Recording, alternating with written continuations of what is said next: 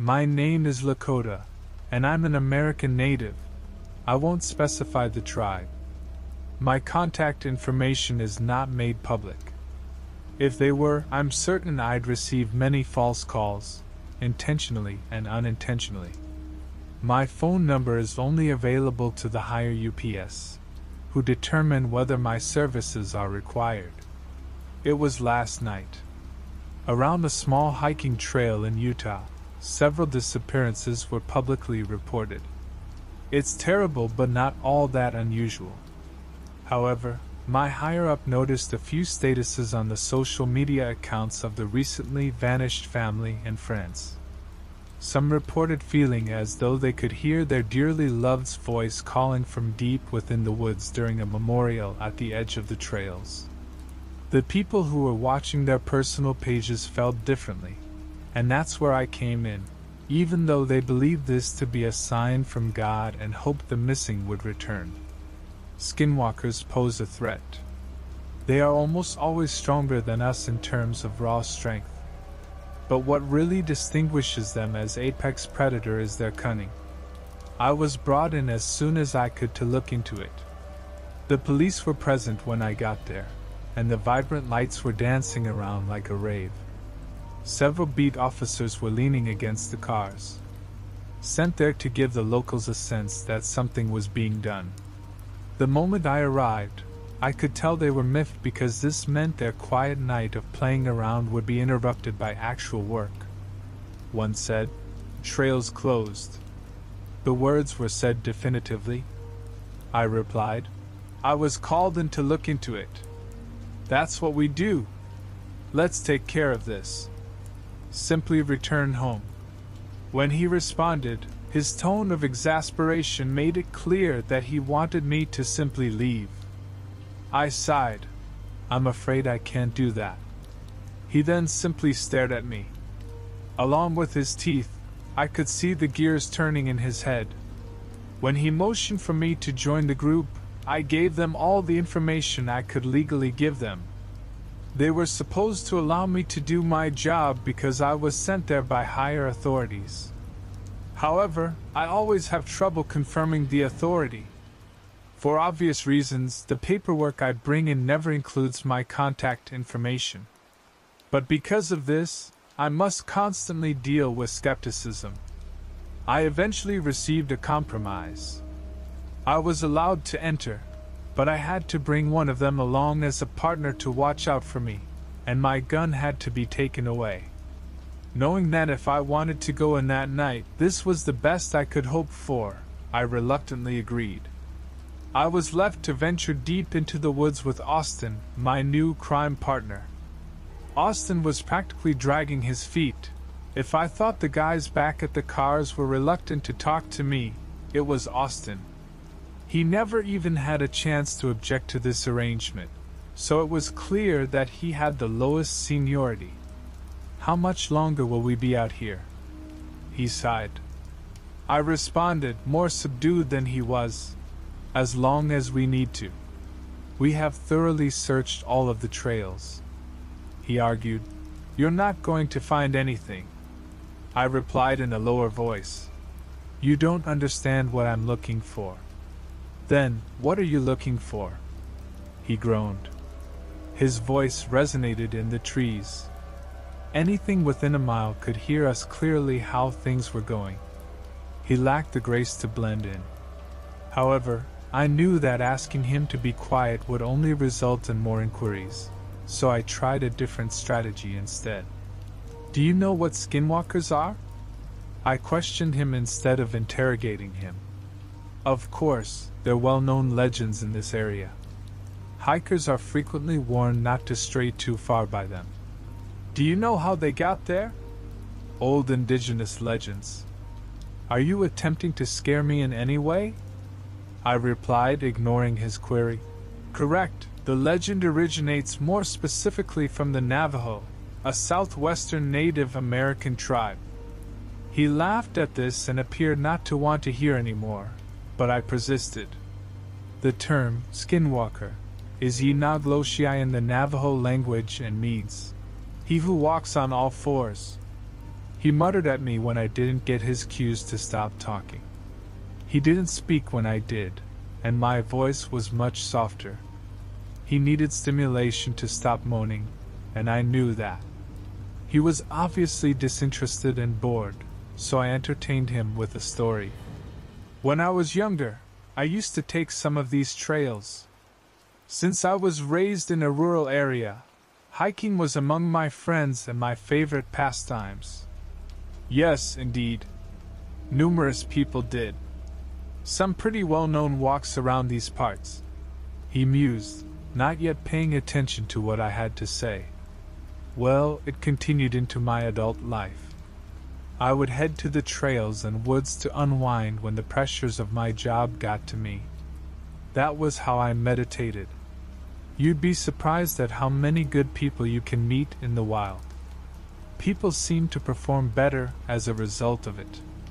She must have noticed that in me. On my walk, I ran into her. Nothing special. She was jogging the same trail in a heavily forested area, just doing what everyone takes for granted. We stayed together the rest of the way and haven't been able to split up since. After 2 years, I referred to Regina as my wife.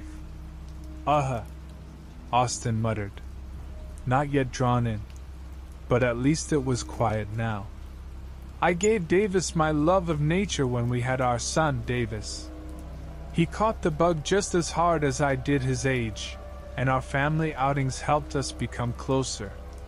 We were familiar with the area. Overly well. So we made the decision to turn off to a less traveled area.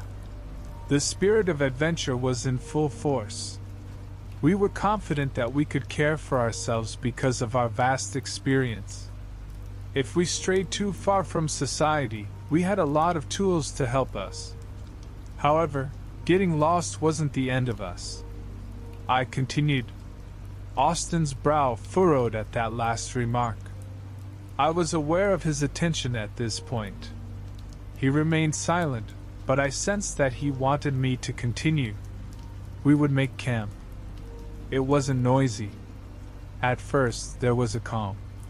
But it was precise because of that isolation that the sound of a twig snapping awakened us. The more crunches and creaks we heard, the more unnatural the silence seemed. The only thing that relieved the oppressive pressure was the sound of snaps approaching slowly. Our camp's perimeter was where we first heard it, and it then stopped. Even though we eventually relaxed, we were constantly aware of outside observers. Austin's breathing was audible to me through his nose. He would probably never tell me the truth, whether it was out of exhaustion or eagerness to tell the tale. Things felt tense the next day. We continued our journey, but the tension was constantly prickling up our backs. It only took one error in judgment, which ironically occurred when nature intervened. Davis, my son, only needed to use the restroom. He indicated that he needed to go before falling asleep, so we let him out while operating on autopilot due to severe mental fatigue. We quickly realized our mistake, but that was all that was necessary. Regina called quietly for Davis as we snuck out of the tent and cautiously made our way to the designated bathroom area. He remained silent. As panic set in, the only sound we could make was our breathing getting heavier. But a meek voice calling out quickly interrupted it. I stopped on purpose. I could feel Austin looking at me as he waited for more, which I refrained from saying. Eventually, seemingly on the spur of the moment, he blurted out, "What happened next?" I gave him my warmest smile, and continued, "Regina, it's all right. I'll be right here." Jokingly, Davis exclaimed as he took a few steps toward the campfire. Regina comforted, rushing over to grab him in her arms, saying, "Thank God." It was too late by the time I realized what had startled me. I had lost all enjoyment in frightening this grown man at this point. The part of the story I detested telling the most is this one. I continued right away without even waiting for a response. She pulled her torso first into the shadows behind Davis's arm, which extended with more force than they had any right to. I froze as I watched this because Davis's words were still ringing in my ears. Davis didn't address us by our given names. I was kicking myself for not learning about it sooner. My teeth were clenched. Even though I had previously told this story numerous times to help people get ready for what might happen, it never became simpler to do so. I nevertheless felt compelled to wrap up my tale. I wished to pursue them. I wanted to swoop in and grab them as they were about to fall into something. They agreed with this notion. Regina and Davis are pleading with me to visit them, to protect them, to follow suit. But their rhythm was strange. They were emotionless. It was a trap. I knew that. I simply broke down in tears. After I finished the story, there was nothing but silence. As his mind processed the information I spoon-fed him, Austin's pace slowed. He weighed the words I said on his scales of skepticism, and I could almost see the gears turning in his head. I distracted him to the point where we were well into the designated trail I was to investigate, which also took a mental toll on him. I began probing him about the case once I thought he had come to terms with the fact that he was stuck with me. I inquired about the casualties, where they vanished, when it took place, what was discovered. I convinced him to make pockmarks on my map, which gave me a list of predetermined places to look. To Austin's groans and complaints, we searched for 2 hours. I tried my best to ignore him and proceed with my work with great laxity until I came across something tiny and white sticking up from the ground quite a distance from the trail. A tiny bone fragment. He took notice when I abruptly hushed him in a serious tone. This response seemed to be influenced by the mood I had created earlier. I looked closely, trying to determine where it had come from. Austin immediately lost his serious expression when he realized what I was looking at. "You got upset about that? A bone from a chicken?" I disregarded him as I looked around the area for more. He let out a sigh and decided to just remain motionless. However, I had a new goal. Observe the bone fragments trail. More were strewn in that direction, and if I was watchful and diligent, I would discover yet another piece, then another, and yet another. I eventually identified its source. A body. However, it had not just left.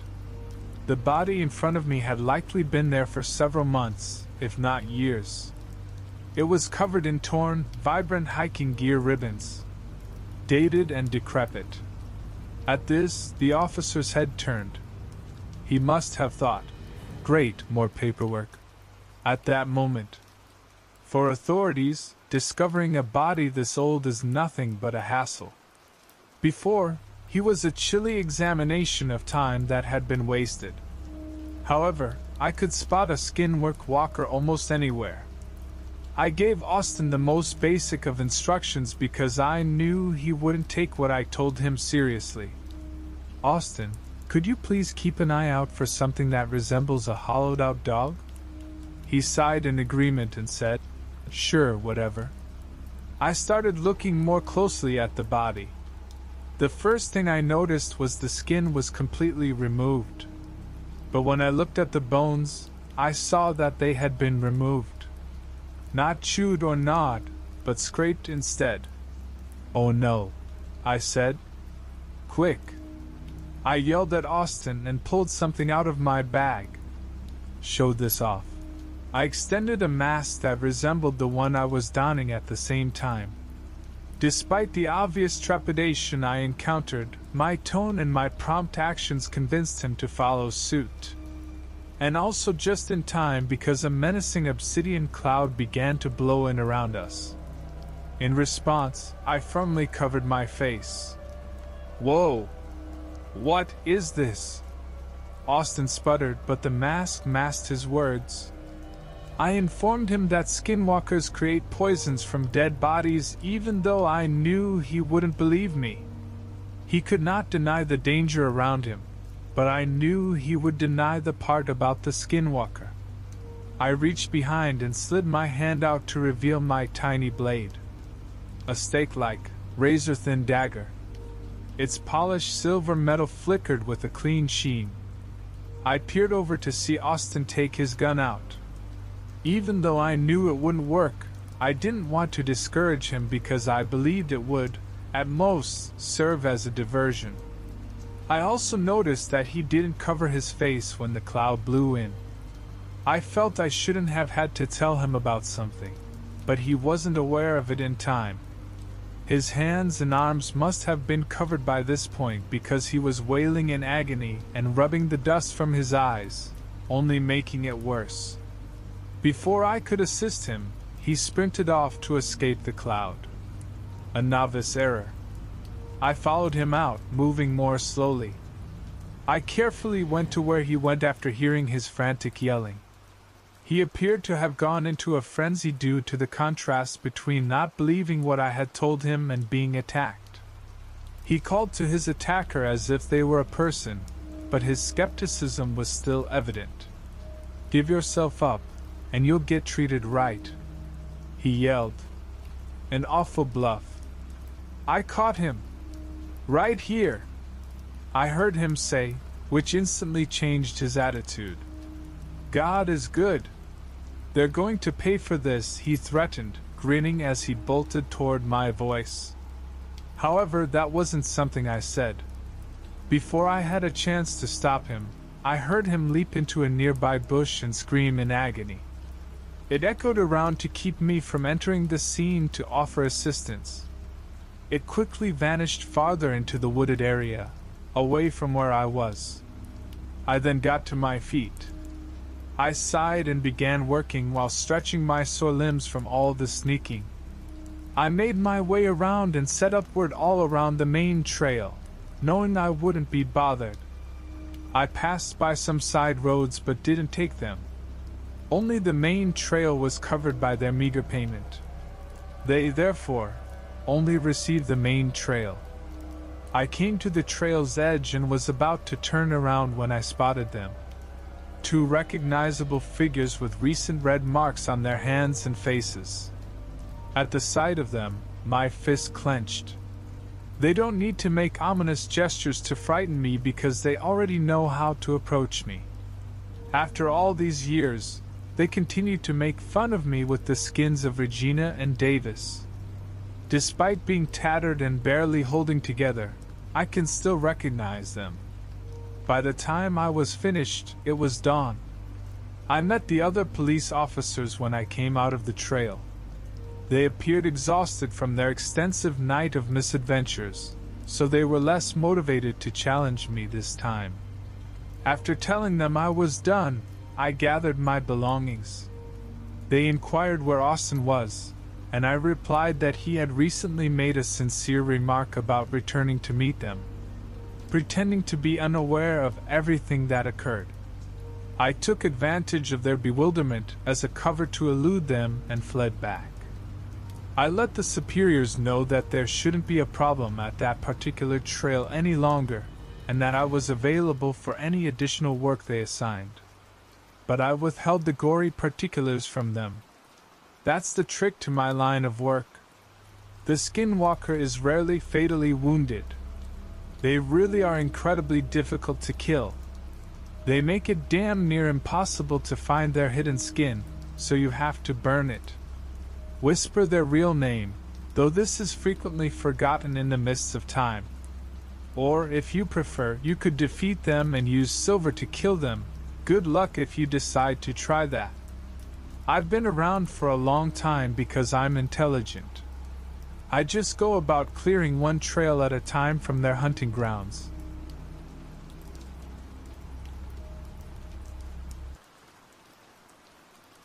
Since I saw it on Saturday night, I have been thinking about this. I'll begin a few months ago, during the winter. I'm from the west coast of Canada. The sun had just set, and I believe there was some snow on the ground, so it wasn't quite pitch black yet, but it wasn't light either.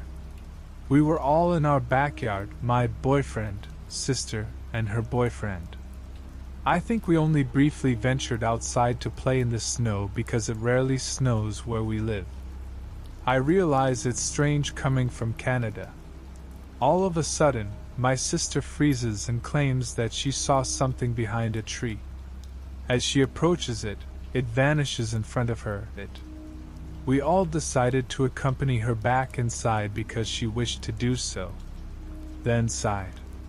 She claimed that she observed a sizable black avian sitting behind a tree and gazing in our general direction. It appeared to be hunched over and sitting with its wings down and covering its body. As she drew nearer, she observed it turn away from her and cover its face with its wings so that it was no longer facing her.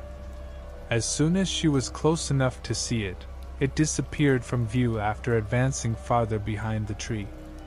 None of us had any faith in her.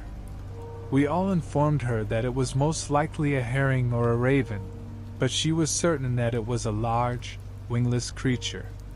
She was obviously terrified, but we decided to ignore it. Let's go back to last Saturday. The same people as before were in my bedroom, the master bedroom of the house, including my boyfriend, my sister, and her boyfriend. The sun deck in our backyard can be accessed through these French doors. When my boyfriend opened the door to the sun deck and peered up past our backyard to see this enormous bird leave a branch in a tree, we were about to light some hay. "Holy crap, that eagle is huge," he said clearly. Then, just as it was about to disappear behind the line of trees, I saw it break free from the branch and fly for about 2 seconds. It was undoubtedly larger than an eagle. Not in a tree, though. It wasn't exactly clear because the tree we saw the object fly off was on the dam in our backyard, which leads up to the apartments next to us. But eagles frequently fly over our area. Nevertheless, I've never seen one that big. Its wingspan appeared to be nearly 14 feet long. It was entirely dark. Just missing it, my sister and her boyfriend observed the tree branch from which it had fallen, still bouncing up and down. When I said it resembled a human with wings, my sister quickly freaked out and told us about the time she saw that creature in the backyard. Except for her, we had all forgotten about it until she reminded us. I actually do believe her now. Although he doesn't believe in things like that, my boyfriend claimed it appeared to be a person with wings. In addition to all of this, our dog passed away in January. Juno, rest in peace. I adore you. However, if it was warm enough, she would sleep on the sun deck. We would frequently hear her growling and pacing in the backyard. My dog was uninterested in deer, and raccoons used to come on our back deck frequently, and we would hear them, but when she growled like that, it was different. It might have been a deer or a raccoon in the backyard.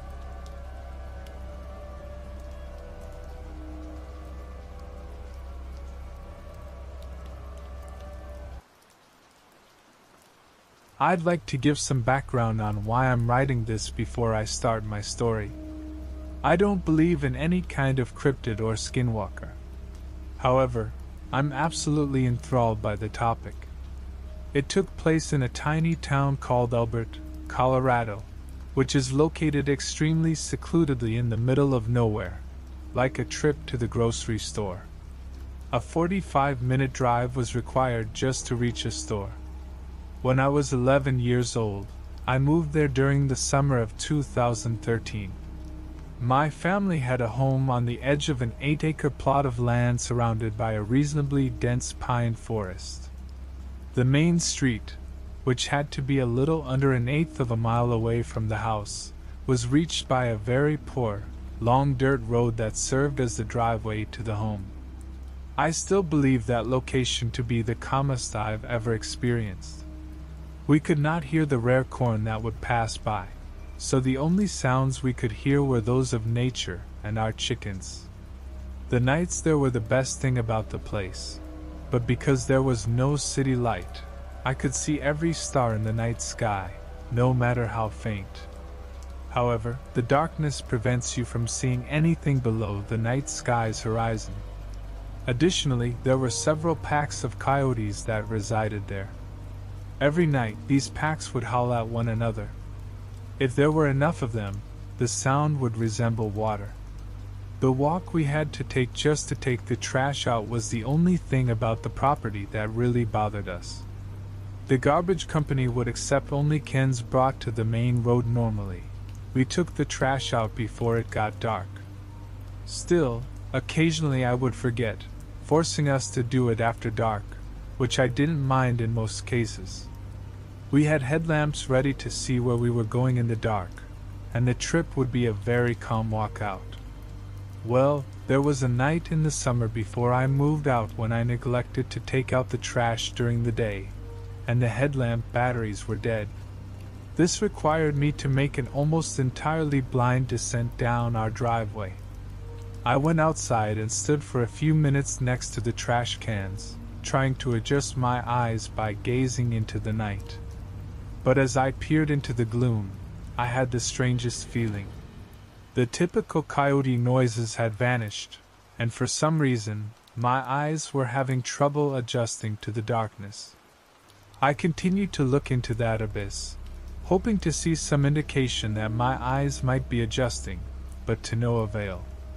Then, a terrible sensation ripped through my chest. The best way I can explain it is that it felt like the void I was gazing into was staring back at me. I was paralyzed by fear. Even though I was alone in the area, I felt that I would not be able to return if I walked into the shadows. Before my mother came out to check on me, I stared for a considerable time, almost unable to look away from the darkness. I ran to her and started crying after she opened the door, which seemed to shake me out of my reverie. She looked perplexed as she saw that I still hadn't taken out the trash. When I told her how I was feeling, she chuckled a little and offered some supportive advice, saying that if anything was out there, our dogs would have found it by now. She then instructed me to return for ice cream in 10 minutes. I circled back and staggered back to the trash cans. Never before in my life had I felt such fear. What about nothing? I laughed to myself as I realized how ridiculous it was. The chuckle became a cry as soon as I lifted my gaze from the ground. I came to the conclusion that I had no fears. I was afraid that something was waiting outside that I couldn't see for me to leave the house lamp lights so that it could attack. My eyes adjusted as the coyotes started up again. All my fear was gone, along with whatever might have been there. I was able to begin dragging the trash cans down after the tears, and the majority of the fear stopped. Although I was able to let the sound of the coyotes distract me, the walk was a little frightening. When I returned to the house, although I felt secure again, I couldn't help but keep returning to that pit. That was probably my scariest experience while we were residing in that house. While there, I had other spooky encounters. The only one resembling the other happened at my friend's house. I'll use his first name, D, for privacy's sake. The only thing separating D's property from mine, about 10 minutes away, was an eroded section of the forest. I got the idea to venture outside at night to look around his property after hanging out and playing many video games that day. He concurred, so we continued to wait until dusk. After playing video games for a few more hours and having dinner, it seemed dark enough to leave. Thus we did. We were pacing around his 7-acre property while being ridiculously loud and making clumsy attempts to startle each other. We continued doing this for a while before eventually making our way into a clearing, where I believe the attempts to scare each other finally took hold for both of us at once. We both turned to look around because we felt uneasy and like someone was watching us. I suggested that we make a scary video to scare the younger Geese brother to stay positive, and perhaps to distract myself from whatever made us feel this way. Doug agreed while laughing and took out his phone. We started the recording. We continued sightings of objects in the woods.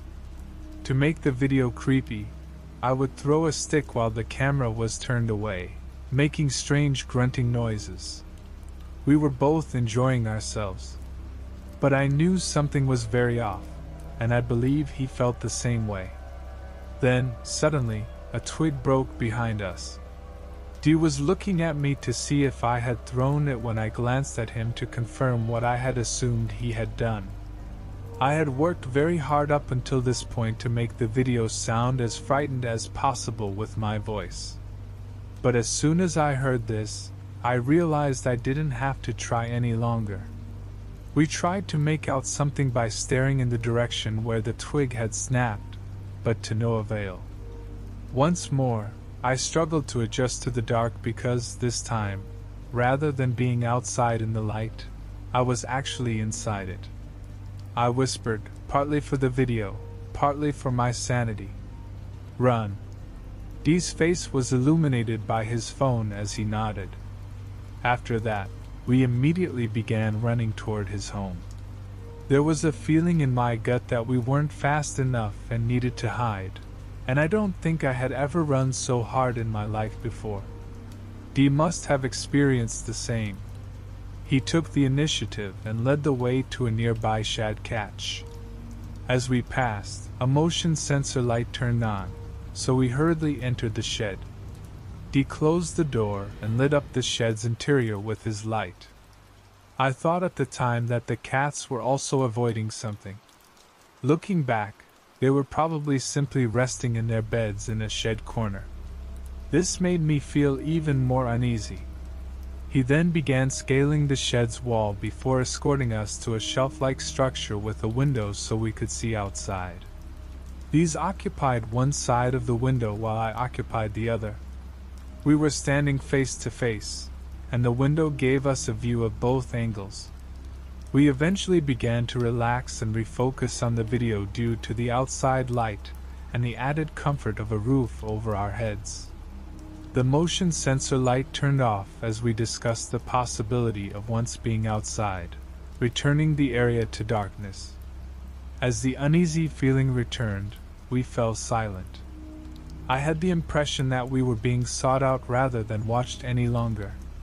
We searched the outside of the window carefully for any signs of anything. I was having a thought when I heard footsteps.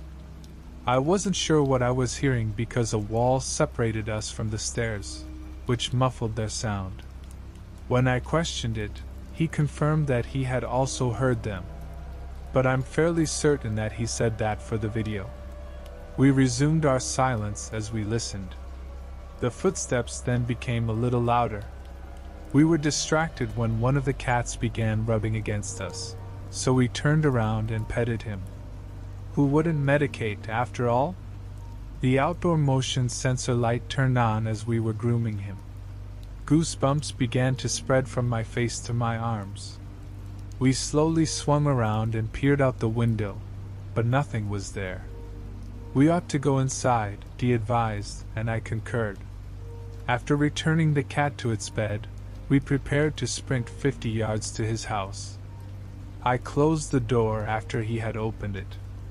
Then we found ourselves running as quickly as possible through the chilly, dark woods away from whatever turned on that light. We finally arrived at his front door after an endless sprint and hurried inside. We slammed his sliding glass door and didn't go to bed until the sun came up the following morning.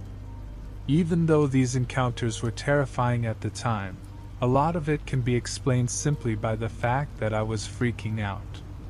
During the trash can story in Eddie's house, nothing was outside. The following morning, outside the catch shed, we discovered raccoon prints. All of these things never prevented me from loving what I was doing, and after a week, I realized I was probably just making things up. And throughout the following year that we lived there, we kept appreciating the woods. But ultimately, my family and I decided to leave. My dad received a job offer in Minnesota that would help our financial situation and free him up from the daily 2-hour commute.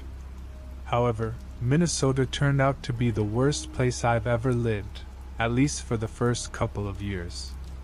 It was very difficult for me to make friends in Minnesota after spending so much time in a small town and getting used to my friends in Albert. I refused to go to work to make friends, and the students at my new school did not seem to particularly like me. I was constantly thinking about my friends and the girlfriend I had left in Albert. The only thing that seemed to make me at least somewhat content while there was talking to my friends from Albert almost every night, and playing video games and other things with them. My parents permitted me to visit my family in Albert over the summer despite my poor mental health, the garbage, and the lack of friends I had. My mental health was significantly better after the initial visit. At the new school, I started to be more approachable. As long as I planned the Albert trips, my parents agreed to make them an annual event. Yes, my parents are the coolest people ever. Possibly of all time. I've been going to see my friends in Albert ever since. But I'm writing this because of the most recent visit. I used to hang out with my friends Katie and E, who are the same D as in the previous story, every year. They would hardly ever hang out together due to idiotic adolescent drama. Ironically, squatching, or looking for Bigfoot, usually involves making their fictitious calls and using other communication methods to find one, which was one of my favorite things to do with them. This was just a pretext for me to yell in the woods at night. I finally convinced Kay to hang out together during this most recent visit. We intended to create a short film based on the idiotic videos he and I used to make. We tried to film it, but all we got was one scene before we gave up and just started playing video games. After dinner one day, the group decided to create a video of themselves squatting. After filming one last year, Kay and I decided to do another one this year and try to establish it as an annual event. We started filming the video while taking Kay's younger brother along with us.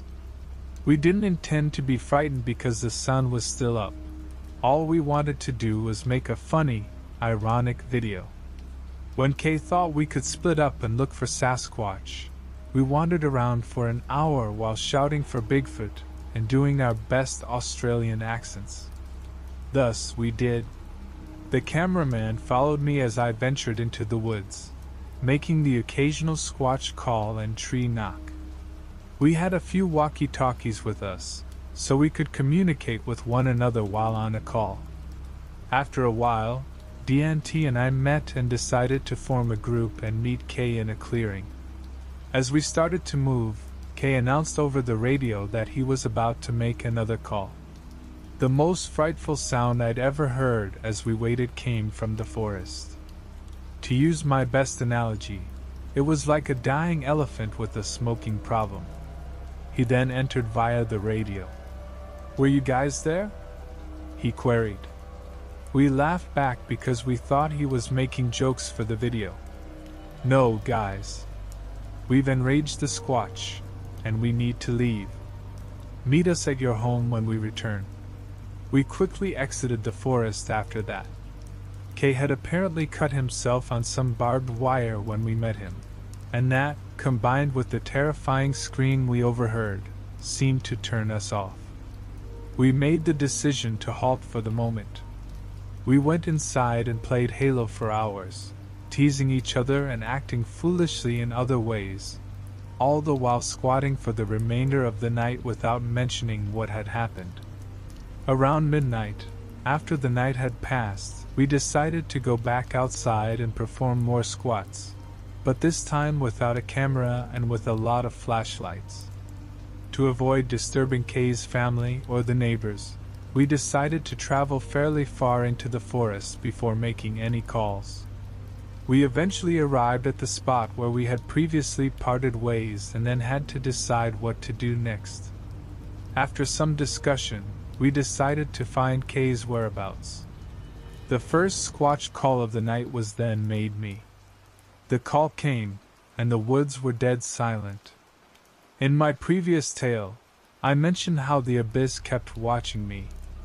The only difference was that it appeared the forest was paying attention to us. We made fun of one another while discussing it, and laughing as we started to move.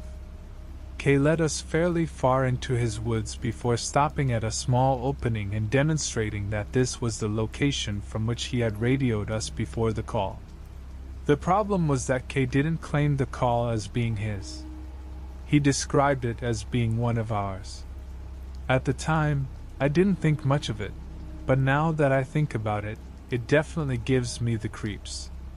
After some more light-hearted banter, Kay drove us to where he had cut himself on the property's boundary. I believe Kay believed we would follow the fence to the spot where he cut himself as we walked in a straight line in the direction of the fence. However, our jokes started to fade as we moved further into the forest. We began to feel the effects of the silence, the darkness, and this emotion. We began to feel as though someone was keeping an eye on us. When we reached the fence and started to move forward, Kay suddenly stopped, perplexed. When I turned to face him, the fence was visible where his flashlight was pointing. But the fence was almost dented, if you know what I mean. It appeared as though something had simply stepped on the fence with enough force to prevent it from returning to its normal position. I inquired about it with Kay and then flashed my flashlight into the adjacent building. Although I can't recall everything he told me, I believe he mentioned that it was a sizable portion of Native American land that was once sacred or something along those lines. Take that information with a grain of salt. That was probably horribly incorrect. All of us turned to face one another. Let's discuss it. I can still hear myself saying, in the worst case, we can locate whose property it is and inform him of the broken gate. And given how far out in the country we were, this was obviously not the worst case scenario. But despite that, we went on. After passing through some additional, fairly dense woods, we reached a clearing and immediately felt terrible. All of our necks' back hair rose at the same time. We started to hear very small twig snaps everywhere. This was a significant departure from the previously peaceful forest we had just been walking through. We quickly searched the area with our lights, looking for anything that might be the source of our apprehension. Dee's light eventually came to a stop. Do you see that, guys? We all focused our lights on the area he was observing. When I couldn't see anything and be about to respond, no, I could make out what appeared to be you. Eyes reflected on a surface. One by one, we each confirmed that we could make out the eyes. Then we made a foolish decision. We moved in its direction. Perhaps there was only one set of eyes and four of us. Or perhaps it was the allure they exuded. With each step we took, they gradually faded away until they were no longer visible. Then, as if pointing in the direction of something that did not like our presence there, we felt the hairs on the back of our necks stand up even more. We felt the presence encircling us as we stood side by side in a square. One of us said, "Guys, let's get out of here." We all waited while nodding. When it felt right, we then sped up. When I finally saw the house, we ran as quickly as possible through the forest, jumping over the broken fence. I suddenly stopped when I heard the others running past me, concealed by the forest. My stomach sank. Even though I had just heard the other 3 people run past me, this was exactly Kay calling for assistance. I forced the idea out of my head that Kay might be involved. After all, I had just heard the 3 of them pass each other. To catch up with Kay, I started running again. After sprinting for a few minutes, I eventually caught up to them, starting to slow down almost at the house. When Kay and I both jerked back, almost falling to the right of us, we were about to start a conversation when I caught up with him. Something just hit the ground, and there was a loud crashing sound. We recovered quickly and pushed the others forward as we ran for the door. We slammed the door behind us as we arrived back at Kay's house and had to sit down, panting. Kay inquired what the hell was going on outside when we all appeared to be calming down. We all circulated, exchanging observations. And he claimed to have seen more than we did in the clearing, including the reflection of eyes. The case claimed to have heard the two thuds that startled us, and seen the reflection of eyes in the clearing. He claimed that as we shut the door, he may have noticed the eyes in the clearing and some yellow and red ones. My description of what I saw omitted the voice because I wasn't sure I heard what I thought I heard, and I still don't. As soon as we sat down, we started looking up cryptids and looking for similar stories to our own. Within half an hour, we had settled on the main hypotheses: Goatman, Jersey Devil, or Wendigo. Two very quiet footsteps on the roof were almost in response to our hypotheses.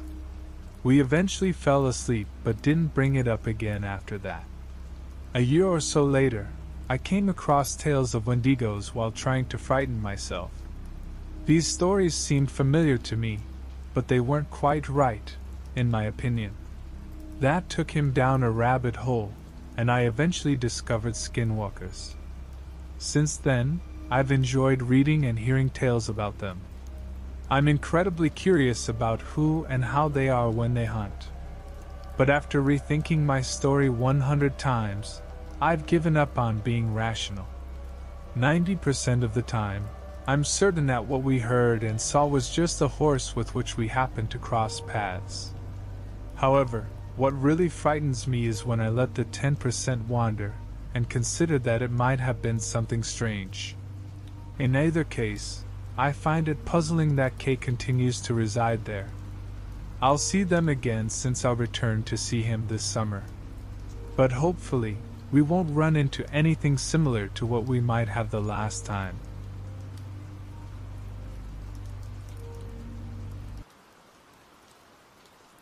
I live in the Yukon, and a wilderness trail is right by my home. Many lakes are accessible via wonderful trails. Every day, I walk my dog on the trails. Because he is part husky and has endless energy, I usually walk him for at least 2 hours. It's impossible to get him to turn around before an hour. We're going to the trails one day. There doesn't appear to be anyone else nearby. Quieter than usual, it seems. Or perhaps, after 10 minutes of walking, we find ourselves on a trail entirely lined with trees. For some reason, my ears are hurting, and it seems like the audio is off everywhere. Also, something seems strange. My dog, who ordinarily barked his head off in terror at any wild animal, was crouched down with his hackles up, completely silent, and just staring up at me with terrified eyes when I looked down. He is dragging me back toward the house as we turn around. He enters my room quickly and takes cover under the bed. He absolutely won't come out. He spent several hours there. When he finally left, he just sat there, his hackles raised, gazing out the window. He objected to staying out all night. He eventually let it go in distress, but he won't take that route even years later. 3 months ago, I wrote about hearing drumming while backpacking in the Allegheny National Forest, which I now attribute to actual people playing drums. We visited the same Minister Creek Trail network again this past weekend. We chose a different location and set up camp a few miles north of our previous campsite. We had a quiet evening and went to bed in our individual tents at about 9:30. We were awakened by a loud boom at 2:30 a.m. It didn't sound like a gunshot but resembled a black powder cannon going off. We emerged from our tents to talk about what we had all heard as it resounded throughout the valley. Despite how close it was to us, we eventually tried falling asleep again. It was a strange night. The boom had nothing to do with later events. I kept noticing shadows on the tent walls as I lay in my tent, unable to sleep and staring at the ceiling.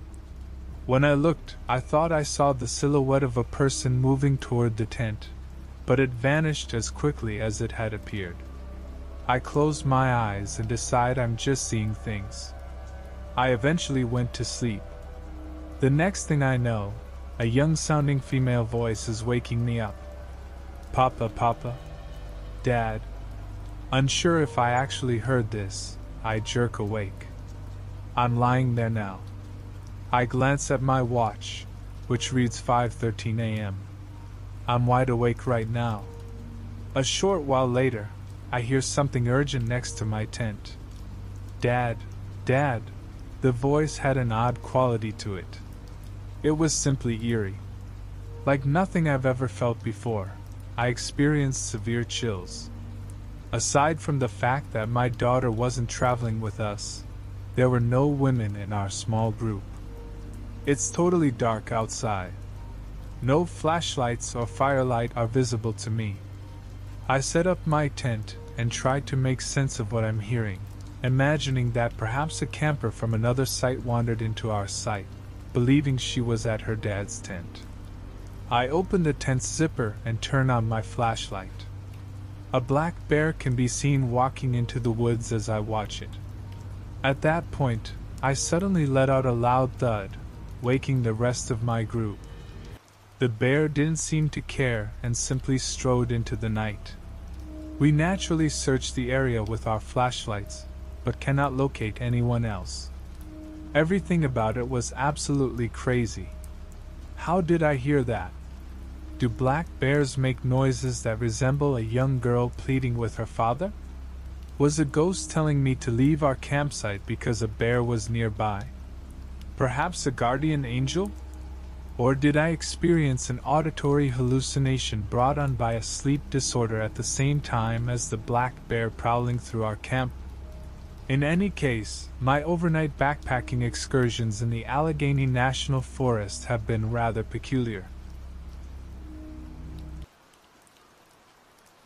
Around 8:30 p.m. yesterday, I went outside to my property's edge of the woods to erect a blind so I could shoot some obnoxious coyotes that have been stealing my chickens. I reside in New Hampshire, close to a place where locals frequently speak of a phenomenon called bad nights. When it gets dark, you don't want to be outside and don't want to be anywhere near a door or window. On the other hand, it always seems eerily quiet on those nights, suggesting that animal life is also impacted. Fortunately, it was a good night, so I believed everything would be fine. I prepared a modified long-range handgun, a mounted night vision scope with a thermal setting, and a top-of-the-line handheld night vision device. The cost of both pieces of equipment is in the high four-figure range. I positioned myself in the woods and saw no animals, including coyotes, for most of the night. With my thermal scope, I was scanning the field just before the tree line at around 10:30 when I noticed a red orb emerge. It wasn't moving and was about 4 feet off the ground. The thermal was reading 90 degrees Fahrenheit, which was absurd given that it was only about 40 that evening. The scope is also of extremely high definition. At a distance of 50 yards, I can see small birds shaped exactly like birds. There is no justification for anything to look around. Additionally, it had an odd, staticky appearance that defied explanation, given that it was well within my 50-yard line at the tree line. It vanished as soon as I tried to enter night vision mode. The rest of the night, I saw nothing else quite like it. Finally, around 11 o'clock, my handheld night vision scope began to malfunction. Without rhyme or reason, the brightness and exposure fluctuated wildly, intermittently turning on and off. I stopped using it and put it down to the battery being low or dying. However, when I began to reassemble my equipment this afternoon, it operated as it should. Today's temperature is around 40 degrees, so it is not a temperature-related issue. The last oddity was that the coyotes fled as I was packing up to go inside at midnight after trying in vain to solve my coyote problem, and my gun jammed. A voice can be heard laughing. I couldn't place the source of the echoing noise because I was on a hill and had many trees in the area. I initially believed it to be my neighbor who lives across the field. No, I wasn't firing in the general direction of the house. Just in case anyone asks me about gun safety. 200 feet to my left, behind me, was the house. The neighbor and I were joking about how my hunt went this morning when I said she would know because she laughed. I missed my shot, and she looked perplexed. And I added that I had heard laughter and believed it was coming from her house. She claimed that nobody inside the house was home, alone, awake, or outside at that time. What do you think, everyone? We believe that a forest ghost was tampering with my tools and making fun of me. Or are they just issues with the machinery? I'm going out again tonight, and if anything similar occurs again, I'll try to record it. I was raised in Colorado's beautiful outdoors. My family, who belonged to the nearly middle class, lived in a cottage in Colorado's sparse but chilly wilderness. Dad drove a semi-truck for a living. He hardly ever returned home. My mother looked after me and my older brother Daniel and kept the house in order. There was always something to do where we lived, picking tomatoes and onions from my mother's garden, walking to a friend's house nearby to play PS2 games, or simply fishing with my brother. We didn't have the biggest house or a lot of money, but we did have a good amount of land, albeit mostly cheap and overgrown. There was a small pond on a portion of it, and close to it was an old shed or, I guess, shack, which my dad renovated and used as a fishing shack. There were 2 tiny cots inside, and the fireplace was small but functional. We frequently went out there and fished with them when my dad had free time at home. As long as we watched out for snapping turtles, which will quickly deplete your pond of fish, the pond was big, and there was always plenty of fish to catch. Those little suckers are so greedy. My dad would not be home one weekend, and my brother and I were both bored. We asked my mother if we could go to the shack and spend the night alone. The act of fishing would be very enjoyable. Even though it may not be the tastiest meal, skinning some fish right away after catching it and cooking it over the fire has a nostalgic appeal. Additionally, we could bring a lot home to surprise Dad. He cherished fish. After getting permission from my mother, we gathered our fishing gear and Dad's tackle box and headed for the pond. I was 10 years old, and my older brother was 14. My brother Daniel was a pretty raucous kid who once learned to curse, used it excessively, and thought it made him an adult. That evening, as we walked to the pond, he asked if I spit or swallowed. I didn't understand what he was talking about because I was only 10 years old and didn't realize this was a pointless question. We arrived at the shack after a 20-minute stroll. We sprinted off the trail and toward the pond's edge because there were still a few hours of daylight left. However, we quickly came to an end. We noticed a strange smell as we moved closer to the water's edge. We located it. At least 100 fish were pulled up to the shore, eaten in half, and then thrown aside.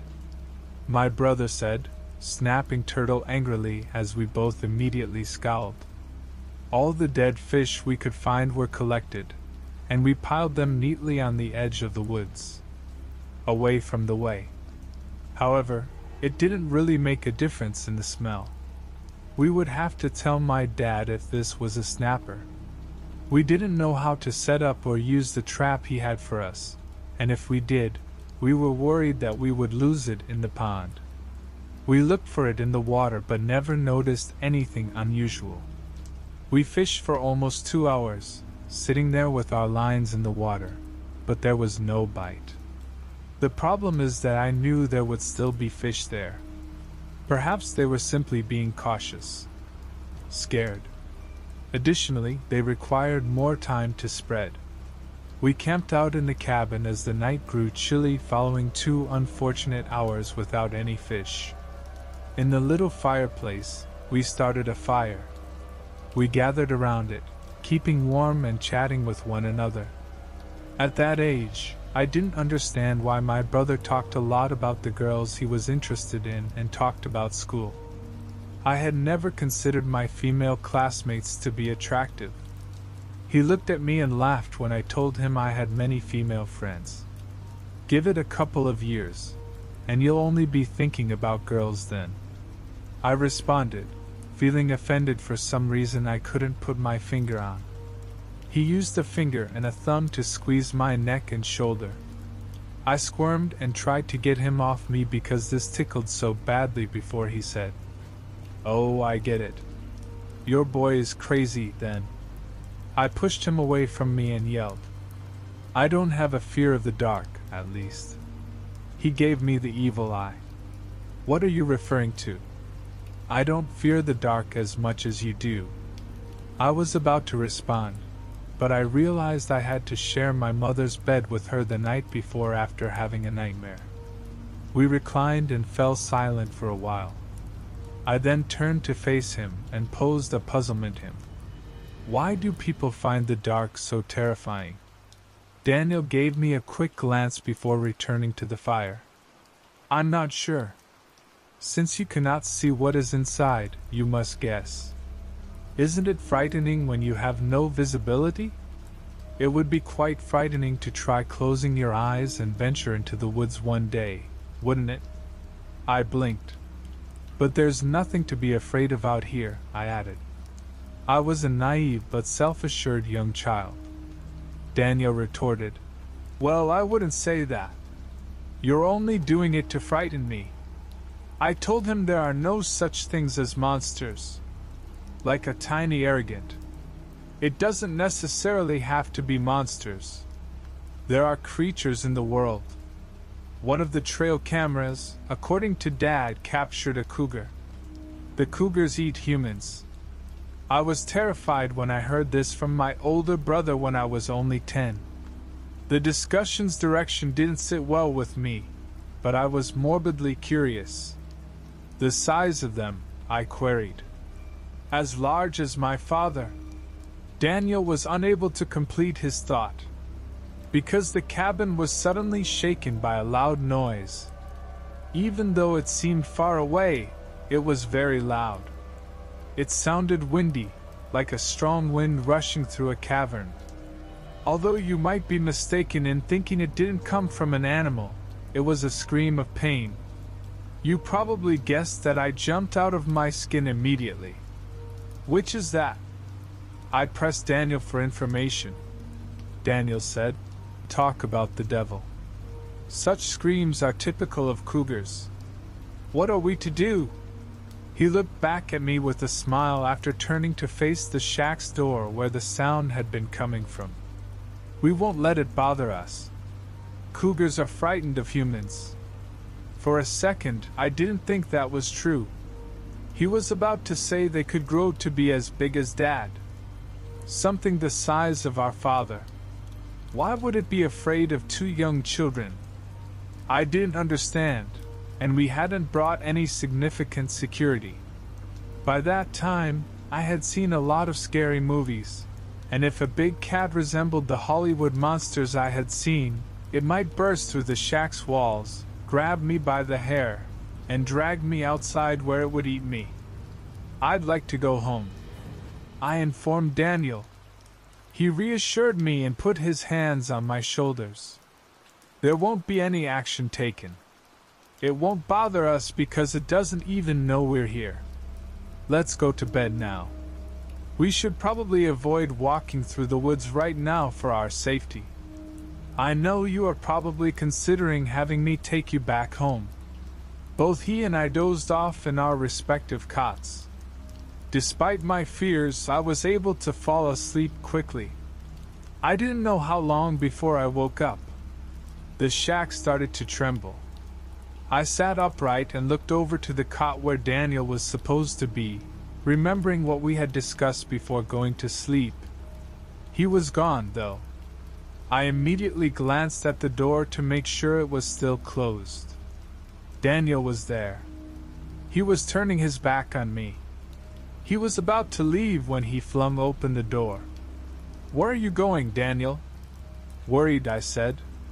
But he paid me no mind. He didn't even answer when I called. He exited the shack and shut the door behind him. That previous scream echoed from the nearby woods, not 3 or 4 seconds later. My thin blanket was raised to my face. How come he left me? What was his destination? If that cougar caught him, what then? Every few minutes the scream would appear once more. I sat there attempting to get up the entire time. To get my brother, I had to go. I had to stay with him or bring him back. I was too afraid to be by myself. What would happen if he was hurt there? I finally and slowly pulled the blanket over myself and stood up. The fire had reduced to orange glow embers but was still hot enough to heat the shack. A chilly, almost freezing breeze greeted me when I opened the door. Outside, it was very dark. Anywhere the full moon's light didn't reach was total blackness. I walked outside before shutting the door. I then began to move toward the trail while yelling his name. "Daniel. Where are you, Daniel?" He didn't answer back. I moved toward the trail. The canopy above the trail had numerous openings, letting in most of the moonlight, making it the only forest area that wasn't completely dark. However, it was only half as bright as the pond's edges. I constantly reminded myself that my brother needed me as I walked along the trail because he was out there. If not, I'd rather stop moving or return to the shack. Although I doubt the shaking was caused by the cold, it was cold. More than ever before, I was terrified. The screaming grew louder and more audible as I walked along the trail. It lost some of its windy characters. As I went on, it started to sound more and more animalistic. Only 10 minutes from home and halfway through the trail, the scream reappeared, this time clearer than ever. At that point, I realized it was coming from the side of the trail to my left. I then made the worst choices. I intended to approach the screaming. You must now comprehend why I took this action. I questioned whether my braver brother, who I thought had come out to see the screaming thing himself. If that were the case, I would find him by following the screams. The other possibility was that the screaming thing had attacked my brother. And once more, turning toward the screams would bring me to my brother, who would require my assistance. I ventured into the shadows of the woods despite being terrified, exhausted, and shivering. My eyes would start to acclimate, though not much. I tried calling Daniel again, even though I knew there would be no answer. I also fell several times. Off the trail, the ground was very unstable and uneven. I could potentially break one of my ankles if I wasn't careful. I soon found myself entering a clearing where the moon's light shone brightly, and I became aware that I was hearing cries. I was now concentrating more on my steps than my surroundings. A terrible sound of someone in agony and torment could be heard crying in front of me. I noticed a human figure crouching when I looked up. They were facing away from me, and I could see their arms moving while their shoulders went up and down. I moved forward. Then I noticed that they appeared vigorously scratching their wrists and arms. Murmurs then replaced the crying cries. Considering or assuming that my brother was hurt. Yes, I yelled at it. Sorry, Daniel. You're fortunate. The mumbling abruptly came to an end. The figure screamed the same scream I had heard all night as it simultaneously angled its head up and sideways toward the sky and me. Both the cougar and my brother were never involved. I run more fervently and quickly than ever before. For some reason, I immediately return to the shack and do not even consider returning home. I suppose that I didn't have a strong sense of space or time at the time. Even though I was halfway there, I thought home would be farther away. I ran and ran until I reached the shack. When I opened the door, my brother sat in his cot and stared at me in confusion. What have you been doing? He gave me a furious look. Had he only just awoken? I said, I thought I saw you leave the shack. What are you referring to? I've been dozing off the entire time. You just made me frightened to death. Don't leave the house without me. Didn't you leave for the trail? In the shadows by himself, his rage changed to worry. However, you weren't present. To find you, I had to go. I started crying.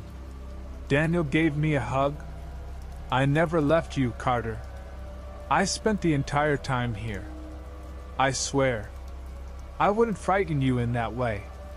And I wouldn't abandon you. After wiping away my tears with his shirt, he stayed up while I went to sleep, and the next morning, he walked home with me while staying close by.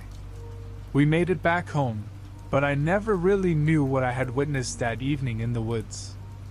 I did describe what I saw to my brother, but I told him it was just some crazy guy. I have not believed him. I did experience sleepwalking once back in the day, years earlier. However, it was not like this. He continued to blame sleepwalking for my experience, though. After all, if he had been in his cot the entire time, I couldn't explain why I hadn't noticed him. A few years later, this school resumed its regular academic year, requiring us to wake up early to prepare for class and catch the bus. We had to get up at our house much earlier than other children for school. On our bus route, we were the farthest out. We would get up at 5:30, get ready, and be at the driveway by 6:30 to catch the bus. It was terrible. No matter how early we went to bed, it seemed like we would always wake up feeling worn out. In addition, it was always bitterly cold outside in this area around the start of the school year. It irked me. But fortunately, Mom began a new custom. She would take us in her truck to the driveway's edge and wait there with the heaters on high. And we ate breakfast burritos she usually made for us as snacks. She could make them quickly and easily, and oh my goodness, were they good. I mean, my poor mother? When she applied the parking brake, it didn't last very long. She would snore like a light after a few minutes of waiting for the bus every day, getting the rest. I wish I could get more. We actually did that on the first day of class that year. Mom brought a cup of coffee for each of us. Daniel was then a serious coffee enthusiast. I believed I was old enough to drink my coffee black because my mother was an addict, and I was 13 at the time. My mother, however, poured my cup into hers after I took one sip and cringed visibly. She gave me a juice box. I believe it was apple juice because she knew this would happen. After she and I both finished our coffee, Mom was the best. Her cop.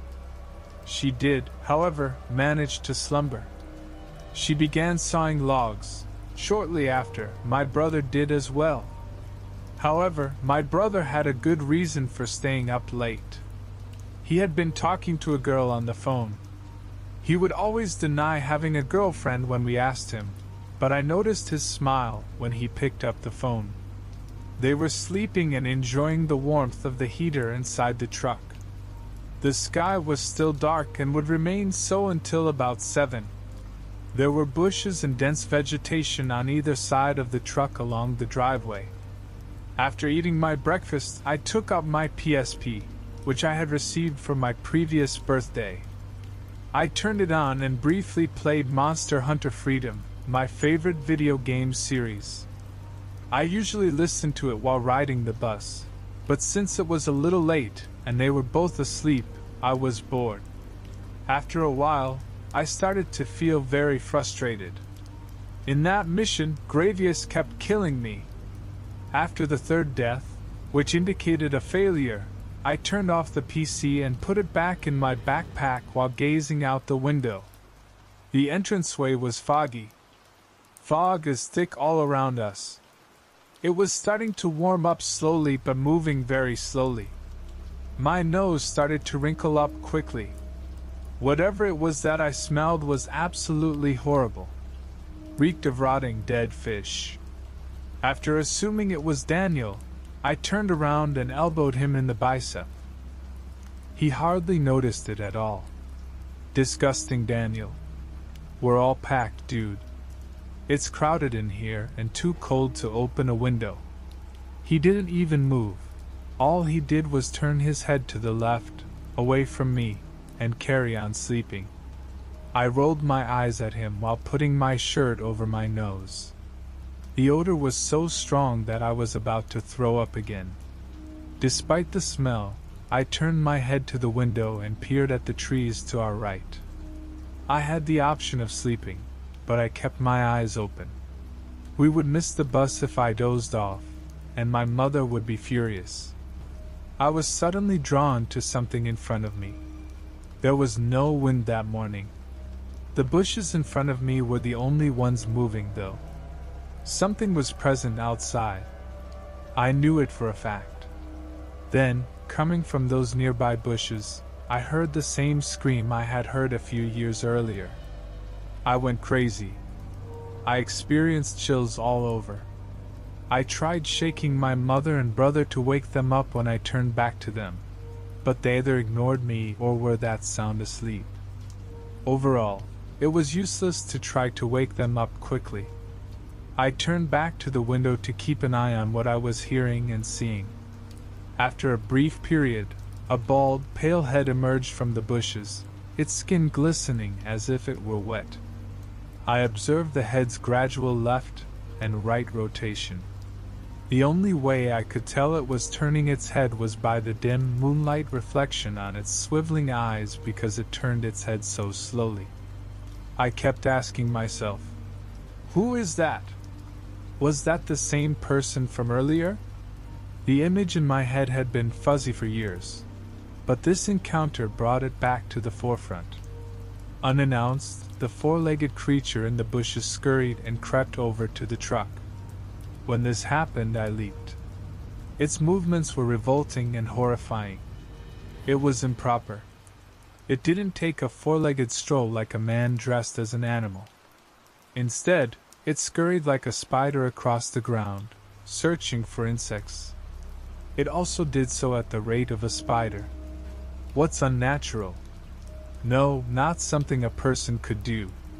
People are not designed to move in that way. I noticed legs even though this thing resembled a man in shape and appendages. Ahead, I noticed arms. What was it if it wasn't a human? It had moved from the edge of the forest to within such a short distance of the truck that I could no longer see it without rolling down the window or opening the door. And I had no intention of doing that. It continued to slowly crawl around the truck for the following minute as though it were observing it. Or perhaps it was trying to find a way inside. But I made an effort not to consider it. I made an effort to believe that it was unaware of our presence. Knowing that there were animals out there that behaved and looked like this was frightening enough. One who was unafraid of a moving truck. As it moved from my right to my left, to the front, to the back, and finally to the front, where it stopped, I could hear rocks shifting around. I swiveled in my seat and turned to face the back window, hoping to catch a glimpse of something. And I did very soon. The creature pulled itself up and crept into the truck bed as long, bony fingers rose above the tailgate and wrapped themselves around it. It's sniffing around in the truck bed, as I can see. Was it searching for a snack? It was the closest it had ever been. I tried to get a clear view of its face, but it proved challenging. It was very still and dark. Its face was flatter than a person's, as if its nose had been removed, and that was all I could really make out of it. Then I heard another sound. My mother was beginning to awaken. She correctly sat back down in her seat by yawning and stretching her arms out. She then checked her rearview mirror automatically. I watched her eyes widen before a scream erupted from her mouth and then from her face. I shielded my ears as she screamed. That was loud. A brother of mine spoke truthfully. He had been terrified beyond belief. The creature was also startled by this, but instead of fleeing, it flattened itself so close to the truck's bed that it was hidden by the shadows. Mom was appalled but perplexed. She had only a brief opportunity to see it. When she noticed that I had been observing it, she turned to me and inquired whether it was a dog, cat, or person. Then, as had previously happened, she reasoned that perhaps one of my friends from further away was making their way to the truck to join us. If that were the case, his attempt to scare us was not amusing. My brother, who was now awake, swiveled around in his seat to investigate the commotion. He pressed his face against the chilly surface to see what was behind the glass. However, it was simply impossible to see. We all turned around in response to a sudden squeal from behind us. Finally, the bus was approaching us and squealing to a stop in front of us as its brakes wailed in pain. The truck began to shake at that moment due to a heavy weight or pressure being applied to it from the back. I turned just in time to see the creature flee through the bushes, leaving the three of us speechless. Daniel and I were immediately forced to exit the vehicle and board the bus, which we did quickly. I asked the bus driver if he had noticed that, but he just shook his head and gave me a tired look. My brother still had no idea what we were talking about when I asked if he had seen it in any way. He only knew that his mother had been yelling at something in the rearview mirror. I sighed, sat down, took out my PSP again, and tried to block it. Daniel repeatedly pressed me to explain what it was, but I could not because I was at a loss for words. I believe I had previously witnessed it in the woods. Just saying, right, caused him to finally quiet down. Part 3. Go a few more years in the future. Daniel moved out of the house when he turned 18, but he was 20 when I was 16. He didn't visit as frequently anymore, and I began to miss him. We hadn't gone fishing together in a long time, let alone just sat down and chatted about life. Fortunately, Dad could visit the family much more frequently during the same period that Daniel was away. We no longer required nearly as much money as he used to make because he and Mom had finally paid off our affordable house. Dad resisted the idea of working fewer hours. Still, Mom persuaded him that she wanted him to come home, unwind, and assist her in the garden. Claimed that it would be therapeutic and even romantic for the two of them. After giving in, he could take half as long as before. He was essentially always at home now. Although I wasn't accustomed to it, I liked it. Heck, I even started assisting them in the garden. Dad was also an excellent fisherman. We would visit the pond, unwind in the shack, and even journey upstate for more adventurous fishing. However, there were also some other unfavorable changes at the time. You see, my only previous sleepwalking incident returned with a vengeance. My parents would frequently find me sitting motionless in the living room, on the couch, in front of the TV. They would come up to me. When I would awaken, I would be unaware of my location or how I got there. Even getting out of bed would never cross my mind, which I suppose is typical of sleepwalking. She was concerned that I might hurt her. She and my father talked about getting a one-way lock for my room and blocking my windows to protect me, but I told them they were going too far with this sleepwalking thing. I'd be alright. Getting up and unconsciously sitting on the couch was not a problem. However, things would only get worse. Dad had a heart attack one summer before going to bed, and Mom had to take him to the hospital immediately. She stopped me and told me I needed to look after the house and stay there when I tried to accompany them to the hospital emergency room. I was irate. She made me stay at home because my dad was close to passing away or might be dying. Looking back, I think she was merely trying to protect me. She didn't want to add to my already high level of anxiety. I had a tendency to worry myself to exhaustion. I had developed a greater paranoia over the years. And yes, I believe that my previous experiences contributed in some way. You don't just witness such things and brush them off. I stayed awake that night in my bed while I awaited a call from my mother. Until I was certain that my dad would be okay, I could not do anything, eat, watch TV, or play any games. The thought that I would never see my dad again appalled me. He sacrificed his entire life to make sure we could afford this modest home. But just as we were beginning to socialize and he had some free time, he suffered a heart attack. Life was unfair. Even if they called to tell me he was fine, Dad would still have to slow down. Even if we could, would we be able to fish again? Perhaps I was overanalyzing it. Within an hour, my mother did, in fact, call. She assured me that my father would be fine. Although the surgery wouldn't be necessary, they sent him home with a prescription. He would have to drastically alter his diet and exercise routine. I grinned, simply grateful that he was unharmed. I could finally flip over in the bed after that and close my eyes for a while. The next morning, they would return home. In the middle of the night, I woke up. I rubbed my throbbing head and considered getting up to get some ibuprofen. I lowered my hand, but I quickly raised it again. It hurt. When I turned around, a stick was poking into it. I then took a look around. I had left my home earlier. I was in the heart of a forest. I was outdoors. My heart sank. I'm not sure how I got here. Did I come here while asleep? I had never advanced to this point before.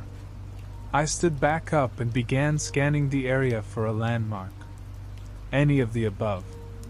I didn't though. How do I return to my home?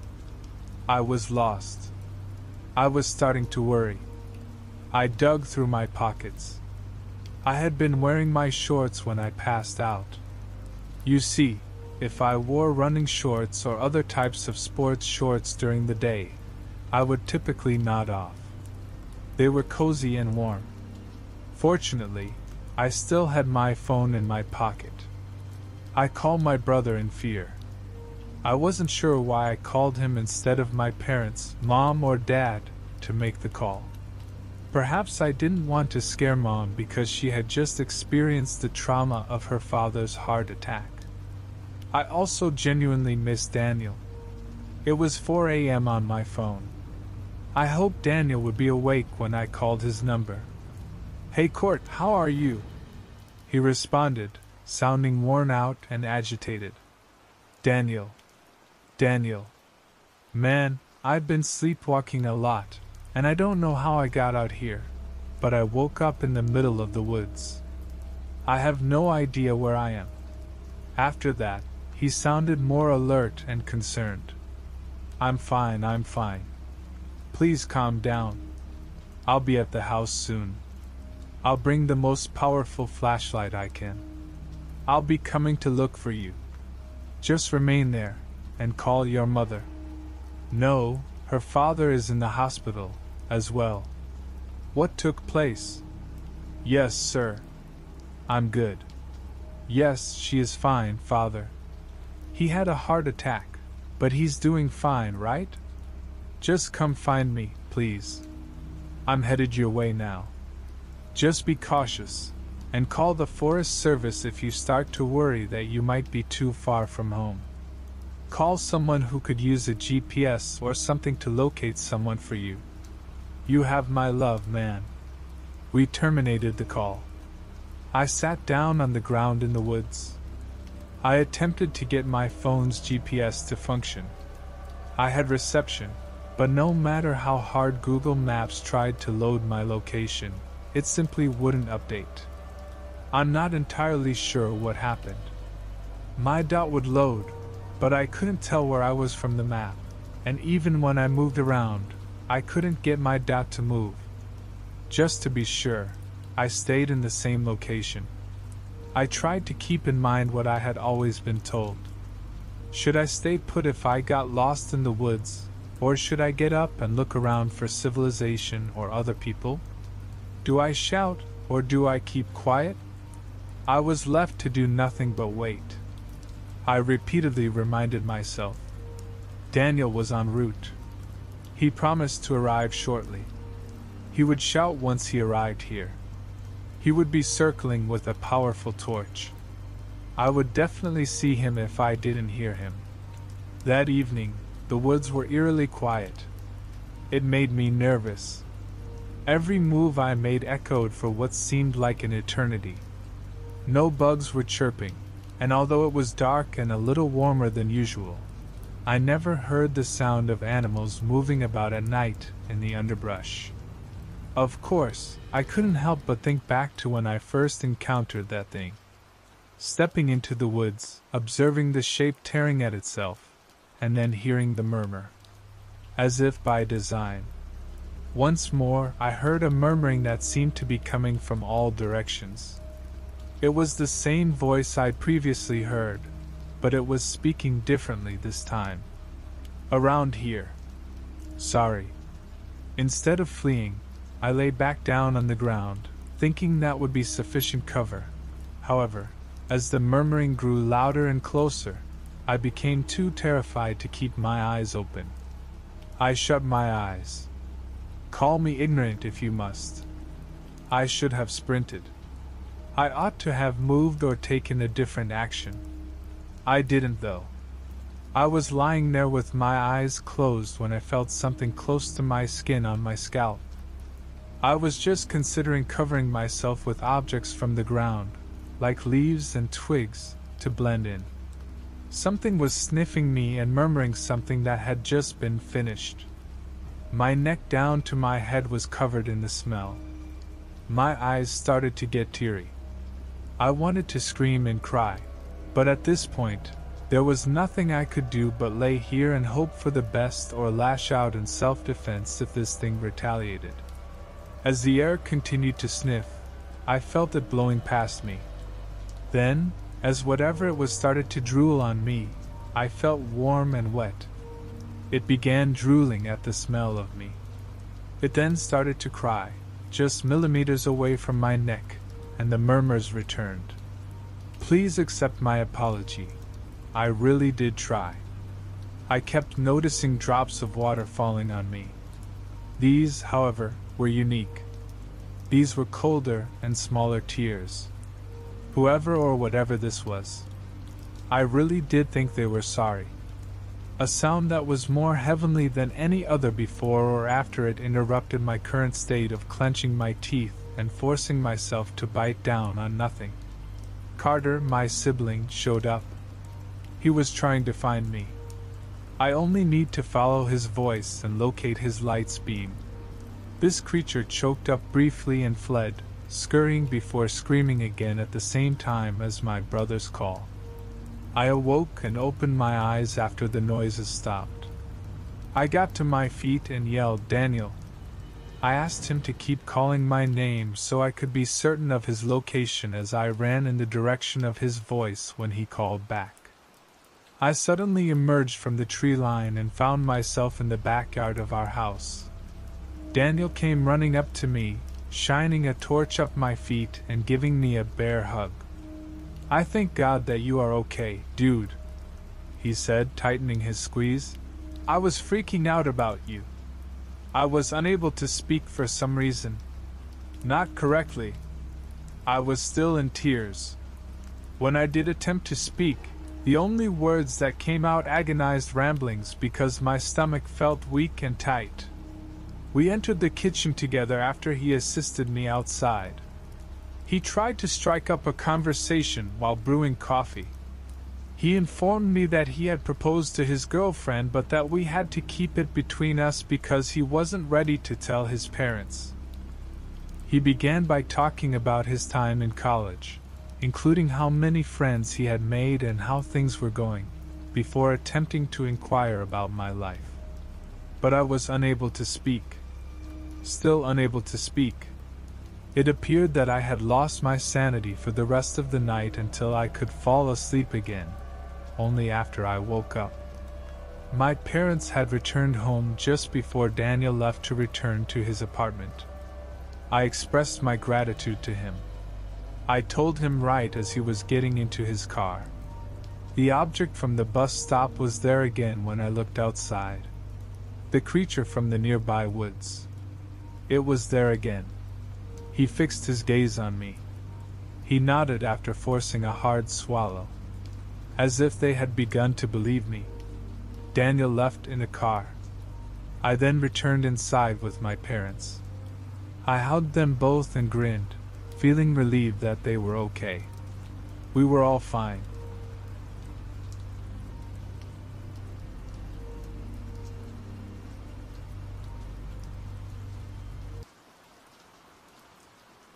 To provide some context and background information for this entire encounter, I was about 15 years old when it happened. With my family and some of my extended family, including my aunt, uncle, and cousins, I was setting up camp in the middle of nowhere. You can probably understand how it felt to have no one else to do the stupid things I did back then, since I was the oldest child present in the RV. It was almost like nirvana when I arrived at the campground and met other teenagers, because there was a good 2-year gap between the inferiors and me. All of these were people we knew fairly well from previous camping trips, so it was expected that we would get along with them right away and seem like old friends after only an hour. Here's the story. My parents had great faith in me. The truth. I enjoyed my time out, but I also value returning home in time for dinner. They didn't worry much when I spent most of the day away from them with other campers. The only requirement was returning to the RV before 8:30 p.m. for dinner. Imagine a group of 15 to 16-year-olds wandering around in the woods for most of the day without adult supervision. That alone is a formula for achievement. However, on this particular day, we discovered a cute little deer trail that we had not discovered in the 2 years that we had previously visited. It didn't seem much like a deer trail, after all. A particularly dense section of the underbrush was traversed by it. There might be a foot of open space, 3.5 feet away from upward pointing branches. It's difficult to find something in the brush unless you're looking for it or know exactly where it is. A broken branch outside the entrance served as a marker, and it was quickly explored and forgotten. However, I recalled this unique little tunnel. One of the adults suggested that we play manhunt in the woods at night, while we all had dinner. Even though not everyone agreed with this concept entirely, their objections were squashed like fall leaves in the overall scheme of things. Everyone received a flashlight, and a team assignment was made. Here is an explanation of manhunt for those of you who are unclear. Each participant in the game receives a flashlight, and they are split into 2 groups. There is a catch, though. It's basically just a glorified flashlight tag. You must correctly identify each person as you capture them so that, if possible, they can cooperate with the hunters. The winner is given a candy bar or something similar remaining, whatever is provided. In any case, this is how we handled it. I am grouped with the runners in the first round because we are essentially being pursued by the hunters. We are given 5 minutes to escape the hunters by running, climbing a tree, or doing whatever we want. I usually sit on top of the tree, but that position has never yielded the best results. Therefore, I decided to play the cat and employ one surefire escape strategy to finally win something. The unkempt little path through the thicket served as the hiding place. Because it was so carefully concealed and out of the way, it took most of the head start time to find the damn thing. I went by hiding places, siblings were questioning my actions, and I could hear them whispering softly to one another, like a bird fluffing its wings. I'd like to point out that I have bad hearing.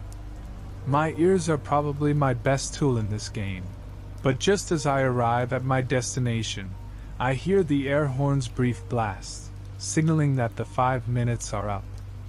I swung around and entered this tiny ground path. Until I'm about halfway in, I shuffle on my hands and knees and squat like some enormous, deformed quail. The hunters are performing an initial sweep through the trails in search of blatant hiders, and individuals caught trying to switch locations. When they finally came upon me, they immediately turned around and fled. I make an effort to correct myself as I move down the tunnel. I honestly have no idea how it happened.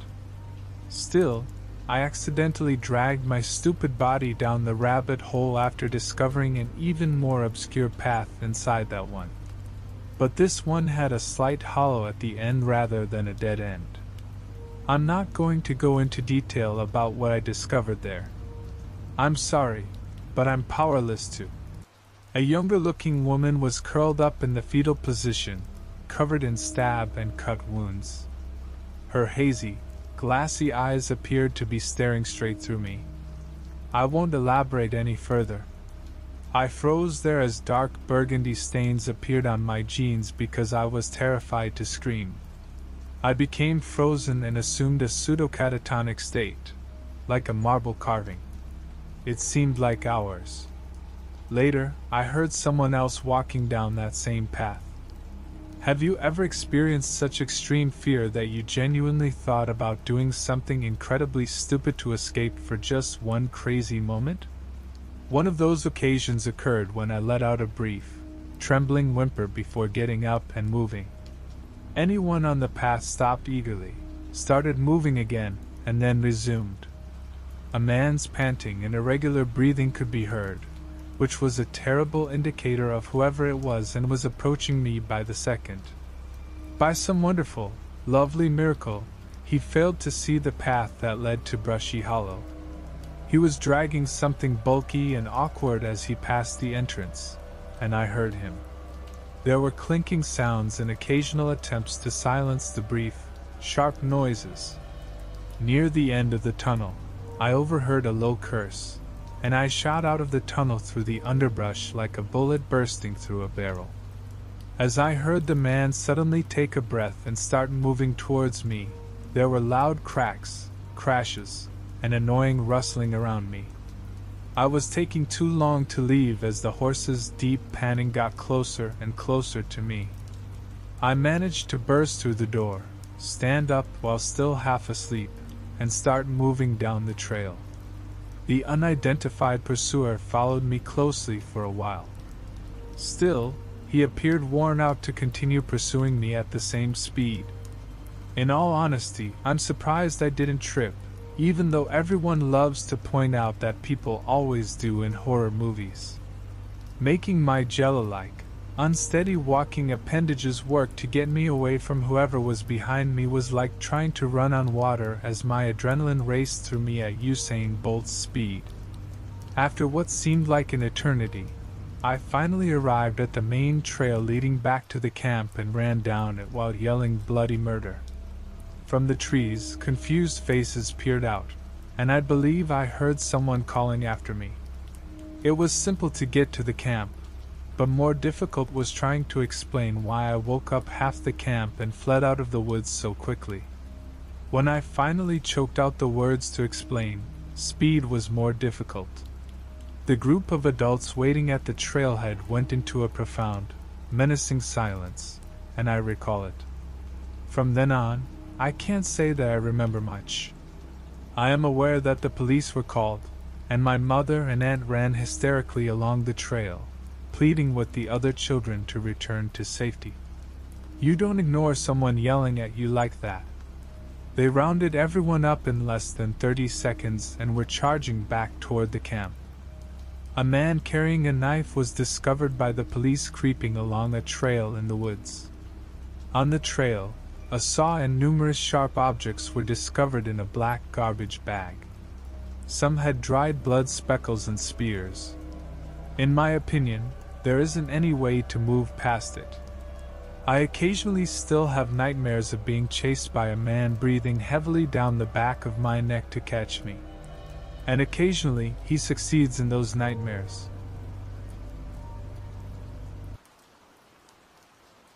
I recently went to Yellowstone National Park, so yesterday, we took our boat out on Yellowstone Lake. We wanted to end our trip on a high note, since it was our last day. Wisconsin fishermen were catching trout, cutting them up, and then tossing them back into the lake as we were preparing to launch our boat. To manage the fisheries, the government has a job, also known as an angular incentive program. By speaking with them and observing their rhythmic work, one could tell how knowledgeable these men were about the lakes and how much experience they had, as they likely did for many years.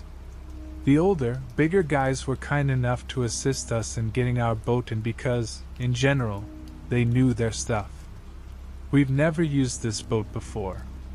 The guys warn us to exercise caution.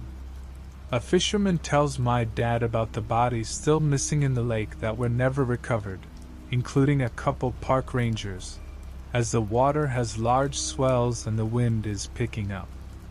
The anglers explain that because the water is too cold, hypothermia develops after 20 minutes. He warns us once more, but we still go. We didn't get very far before 3 to 5 foot waves pushed us back in. The angler assisted us in guiding the boat back onto the dock and onto the boat trailer, almost as if he had anticipated our quick return.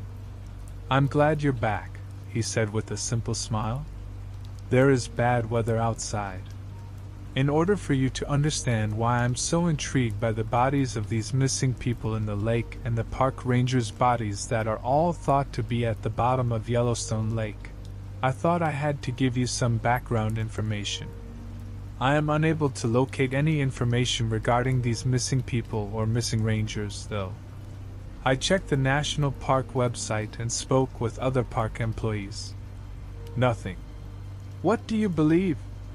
Does anyone with information on missing individuals or park rangers at Yellowstone Lake?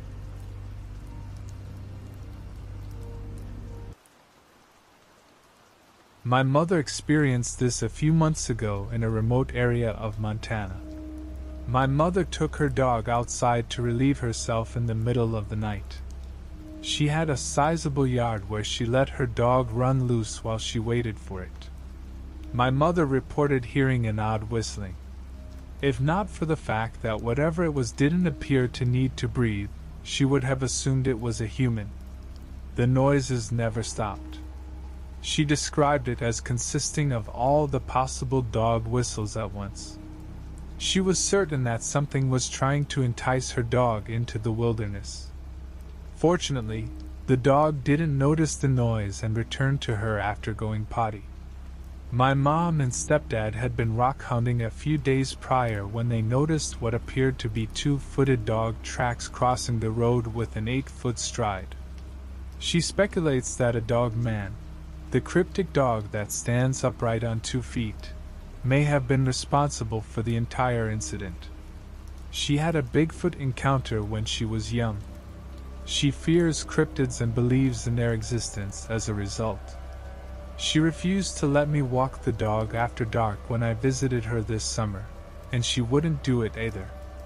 She pleaded with me sympathetically and urgently to promise not to leave the house after dark. Over the summer, I personally witnessed several odd occurrences at her house. She is still looking for similar experiences and stories to shed light on what might have happened to her, but she hasn't come across any. Please share if you or someone you know has ever heard whistling like that. I'd be happy to share more information with anyone interested. Unfortunately, my stepdad passed away while I was there, so I'm moving her back to the East Coast with me. We're about to enter the hotel lobby to purchase breakfast. I might not be able to share more for a few days, and I might take a while to reply. So here is a paranormal story that is less rural and more focused on country roads. Every summer, my family and a few of my closest friends would drive up from Southern California to Bridgeport, a town in the eastern Sierra Nevada mountains near the California-Nevada border. It is a really cool area if you have ever been. Reno to Tahoe big bike route, excellent hiking and camping in the high country of Yosemite. Abounding in wildlife. Bodie Ghost Town, which is nearby, has a crazy old history involving native tribes and the Midwest's gold rush. Still, my favorite part is the world-class trout fishing. I thought it was cool that Mark Twain had once visited and stayed in the town in the distant past. The town is small, with 20 buildings to match the feel of Main Street, USA. It is surrounded by rivers, lush meadows with horse and cattle ranches, and stunning wooded snow-capped mountains.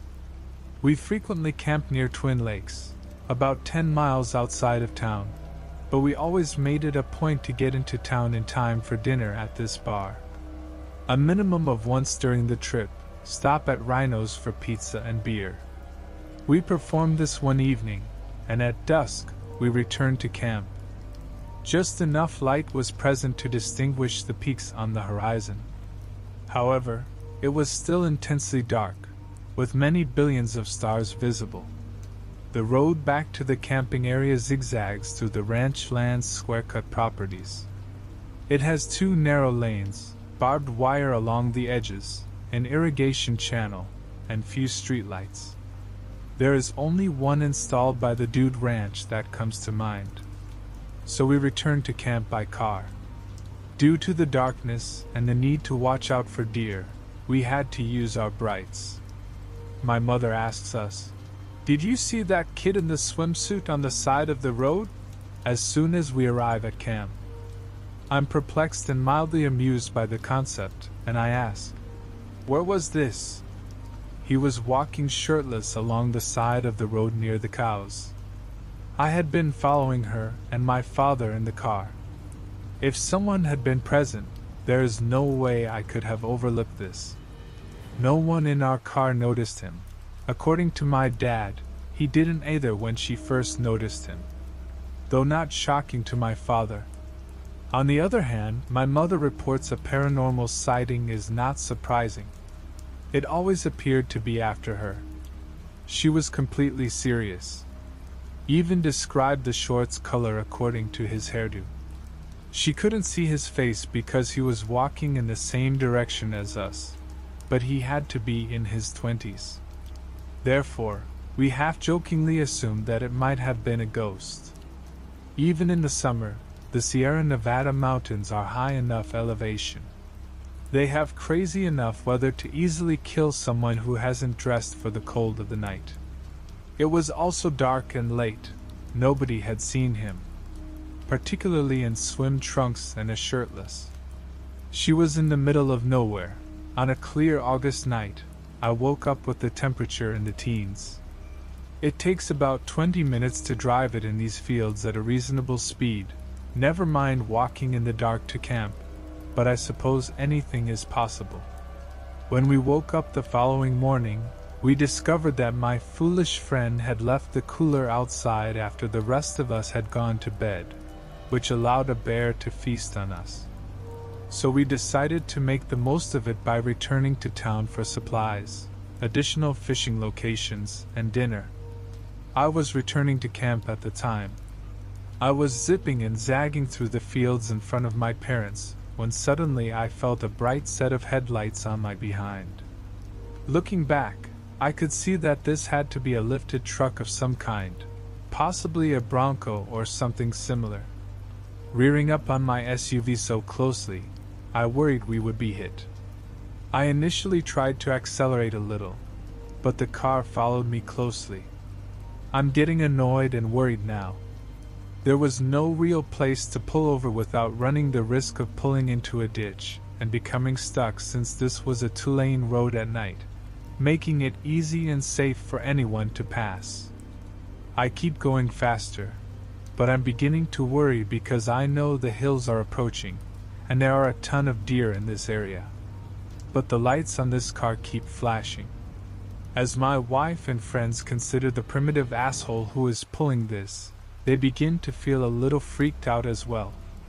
And so it goes through the fields until I reach the last turn before it enters the woods. At this point, I suddenly felt extremely uneasy inside, and almost as if someone were screaming in my head.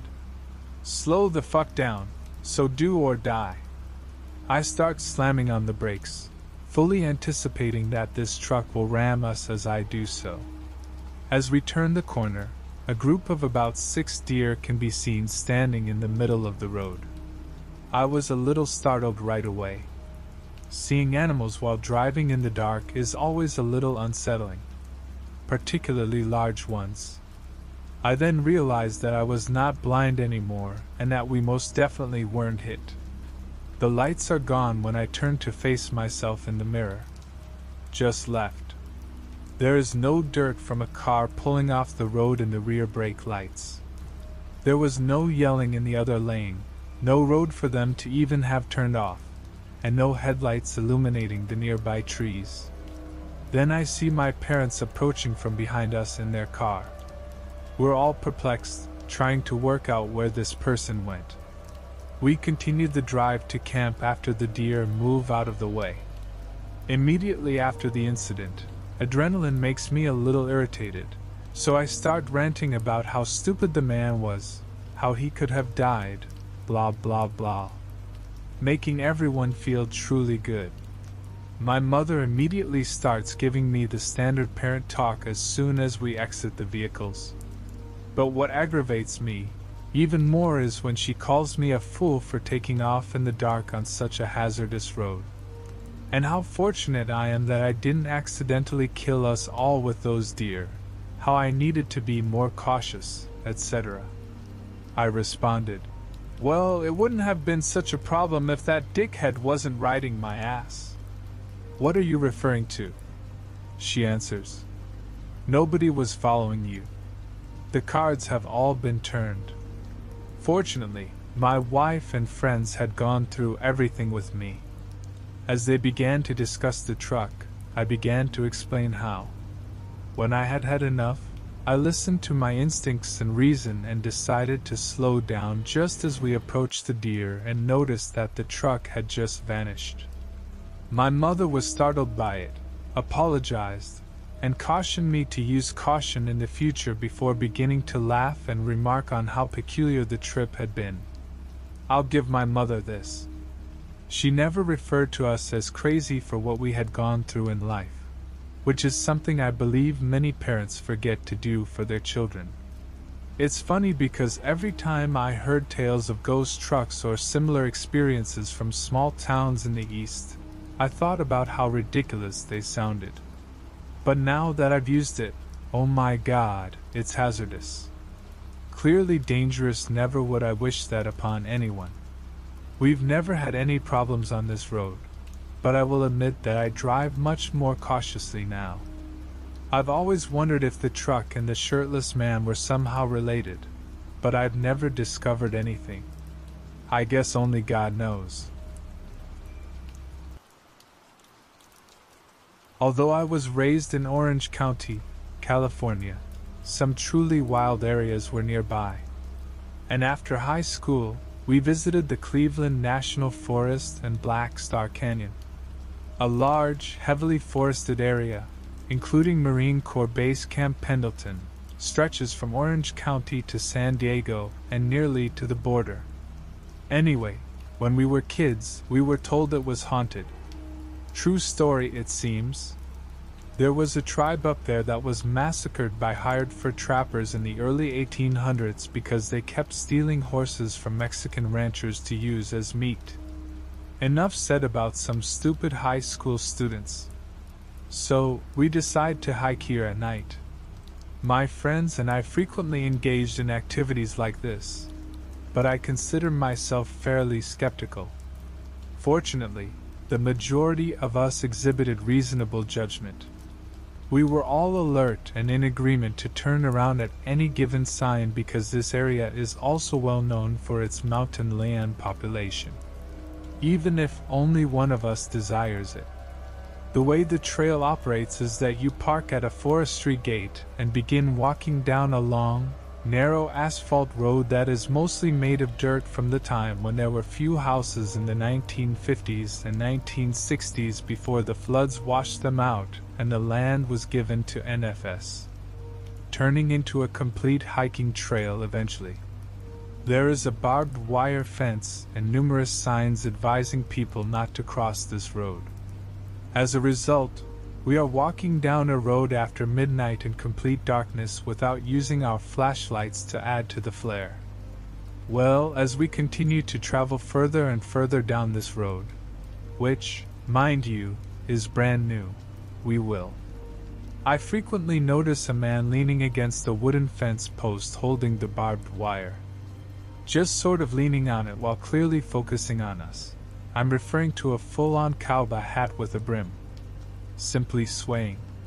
But it's only a silhouette that I can see out of the corner of my eye, and every time I turn to face it, I can't see anything.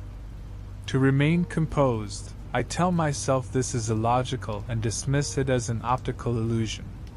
But despite seeing this guy every 10 or so posts, I keep quiet around the other guys. Finally, we reach a point after more than an hour of walking when we discuss turning around due to the passing of time. My friend says yes just then, and I keep seeing what I think is a cowboy along the fence. Not even shit. I experienced a drop in my stomach. I found it hard to believe. These were simple wooden fence posts mostly surrounded by fields, typically 4 feet tall. No way does that resemble a person. We all decide to turn around after I also talk about it. My other friend starts freaking out, ripping off his shirt and screaming about getting stung. All of us are perplexed and staring at him like he's crazy, but he insists that a bee or other insect stung him. We, therefore, shine our lights on his back to see. As we do, 3 distinct scratches begin to form, extending from one shoulder to the opposing hip and even oozing blood. Needless to say, we were finished after that, but we returned without further incident to the car. You could probably counter that the shadow was just a coincidence caused by the darkness and the shapes fooling our eyes. I'll give it to you, however, at the scratch in such a way that we witnessed it happen while talking about the idiot ghost cowboy, and in a way that neither he nor any of us in the circle around him could do. Okay, something is happening. The Haunted Highway and the Jack Osbourne Show pilot episode ended up using this location. I've been back since, but only during the day, and it's pretty cool. California is more diverse than you might think. There are a lot of stories I've heard, and this is just one of them.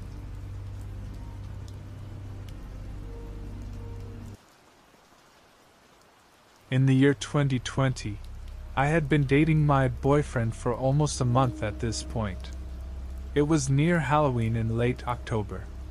My aunt told me about this interesting unmarked grave in a nature park near Lake Erie when I told her I wanted to go for a fun, late-night nature stroll. We went there, got completely disoriented, and neither of us had reception, but we still had a great time. We avoided getting lost by staying on the trail. We lost enough for it to be the spooky fun we were looking for, even though we could find our way back to the parking lot. After finding the grave, taking photos and videos, and taking a brief break, we noticed that the lake was only a few yards away, even though we were on top of the cliff. To find a trailing spot that led us to a little solitude, we decided to follow the trails farther along the lake. It was October, so it was already very dark and partly cloudy when beach time came around at 9 p.m. We sat on a log, though, and just stared out at the lake as a few faint stars lit it up in a lovely way. We both noticed this flash of light that came from behind us after about 15 minutes of just sitting, gazing, and unwinding. In contrast to most similar stories, I should point out that there was no use of drugs or alcohol. But as soon as we both noticed the flash, we both stopped, turned to face one another and inquire whether we both noticed it. To see where it was coming from, we turned on our flashlights and turned around. Although there was no one around and it had been about 2 hours since we arrived, we had not noticed or heard any other people outside. It appeared to be a very bright camera flash. Even after searching the area, we could not locate any trail cameras. So, to return to the car, we picked up big sticks from the beach and started moving down the trail. Since the route we took was much faster than the one we took to get there, it was probably a good decision on our part that we didn't take the same trail back. However, we kept spotting eyes in the nearby woods all along the way back. Even though we knew they were just the deer, coyotes, and other animals that lived there, it still freaked us out and kept us on our toes. We returned safely to the car and made it home without incident. However, a few days later, we returned during the day and searched the area for any trail cameras that the darkness may have prevented us from seeing. We found nothing, and we're still puzzled about what that flash was. Although it was quite unsettling, we had a great time that evening. If anyone has any ideas as to what it might have been, please share.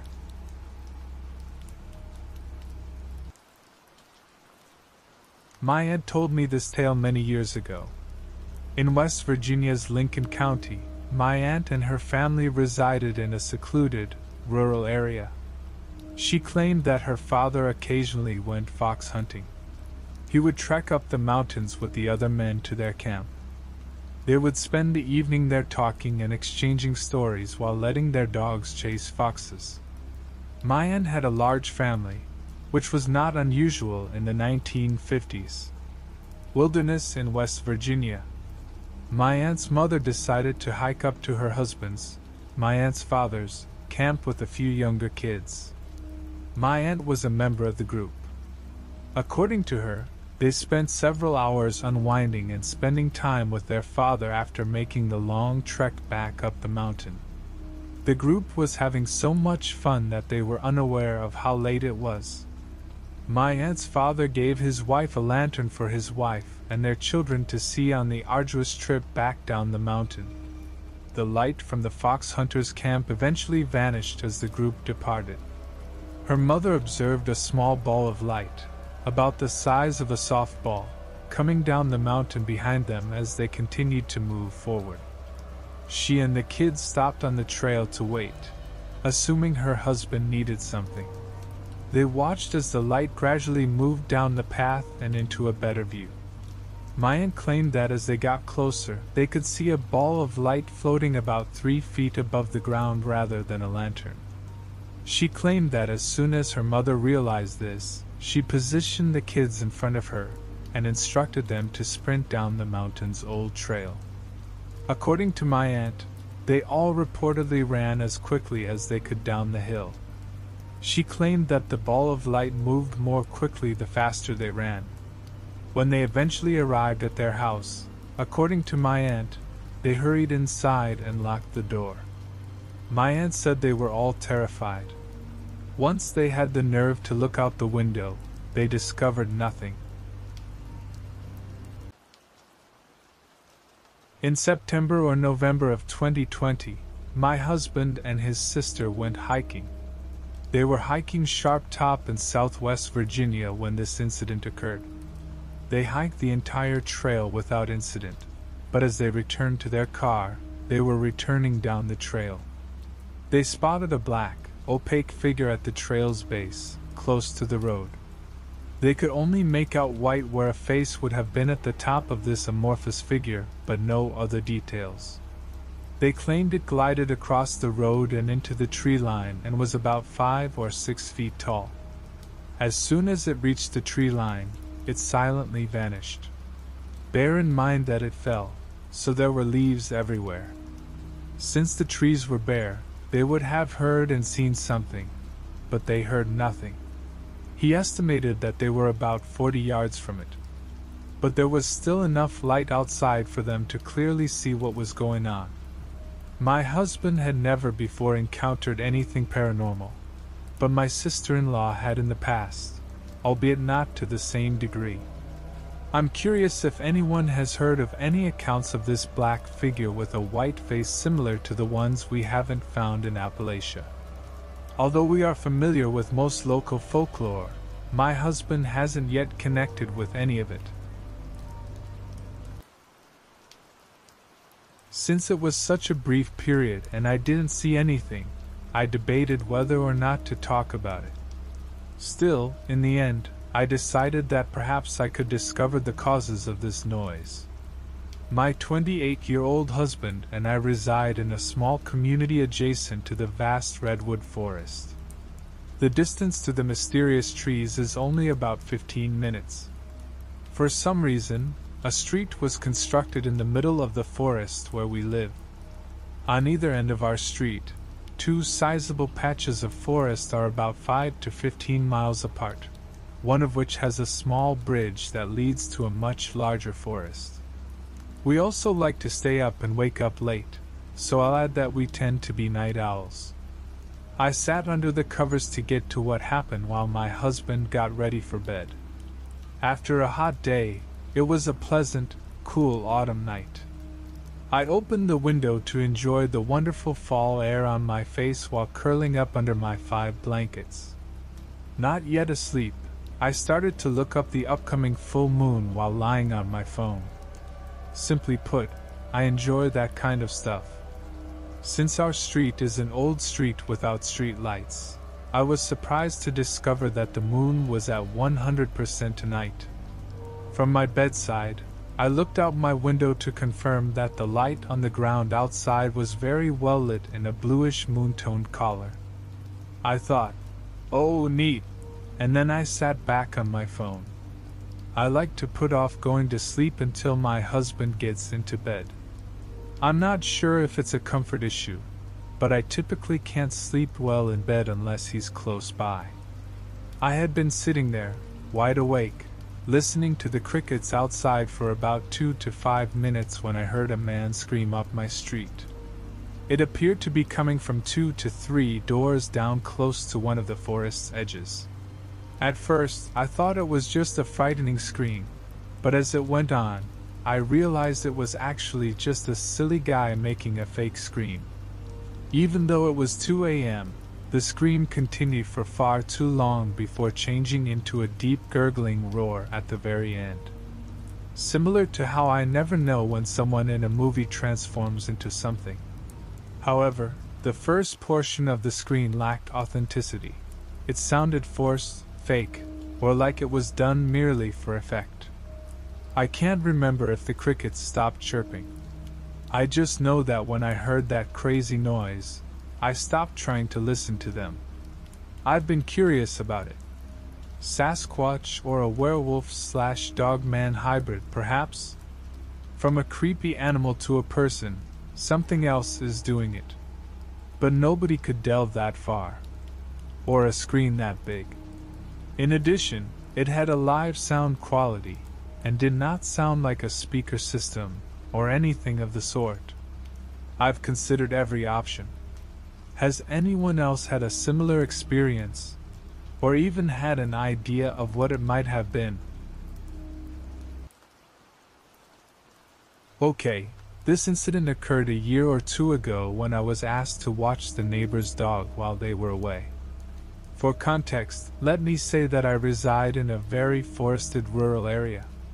I happily comply with the neighbor's request that I stay at their home while they watch their dog Cyclone. I'm walking Cyclone along his usual route, which includes a few summertime tracking routes that connect to the neighborhood.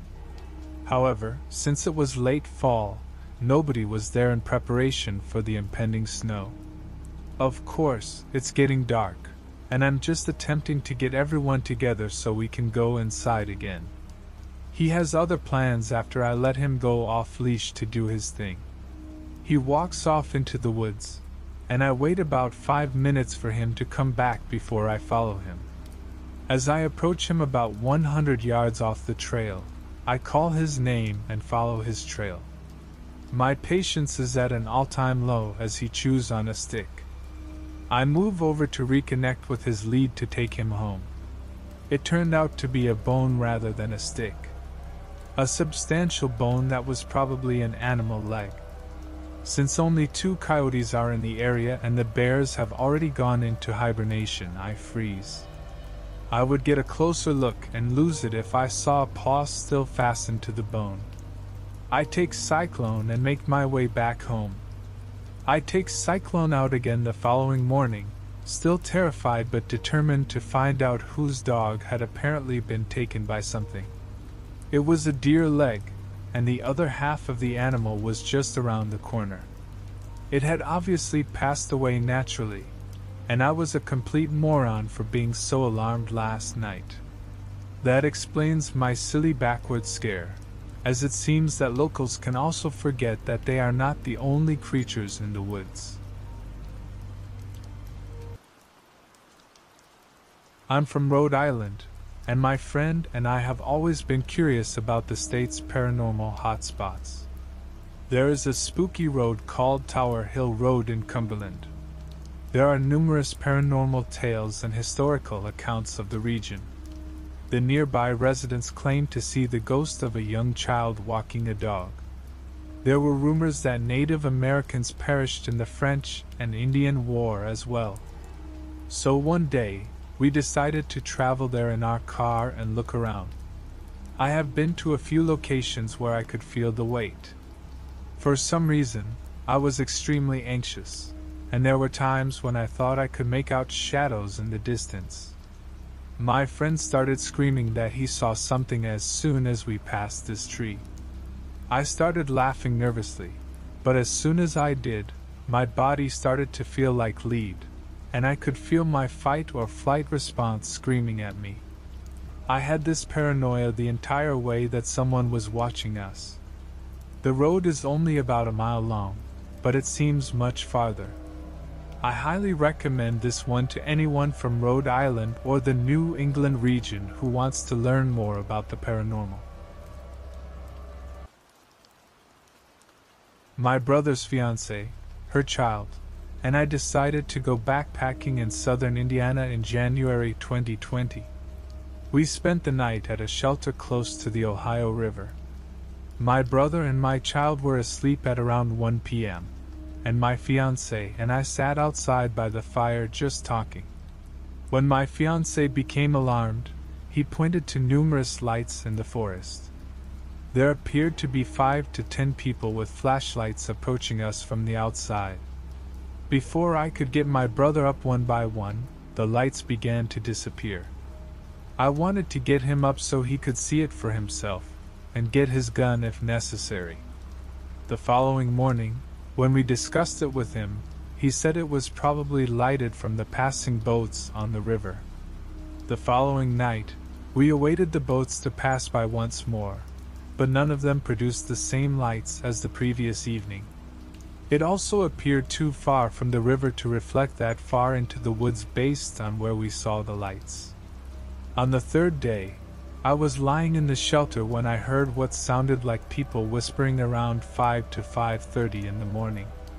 At that time, everyone else was asleep. Then, through the gaps in the shelter, I caught sight of a shadow where something was. I peered out the door, but nothing was there.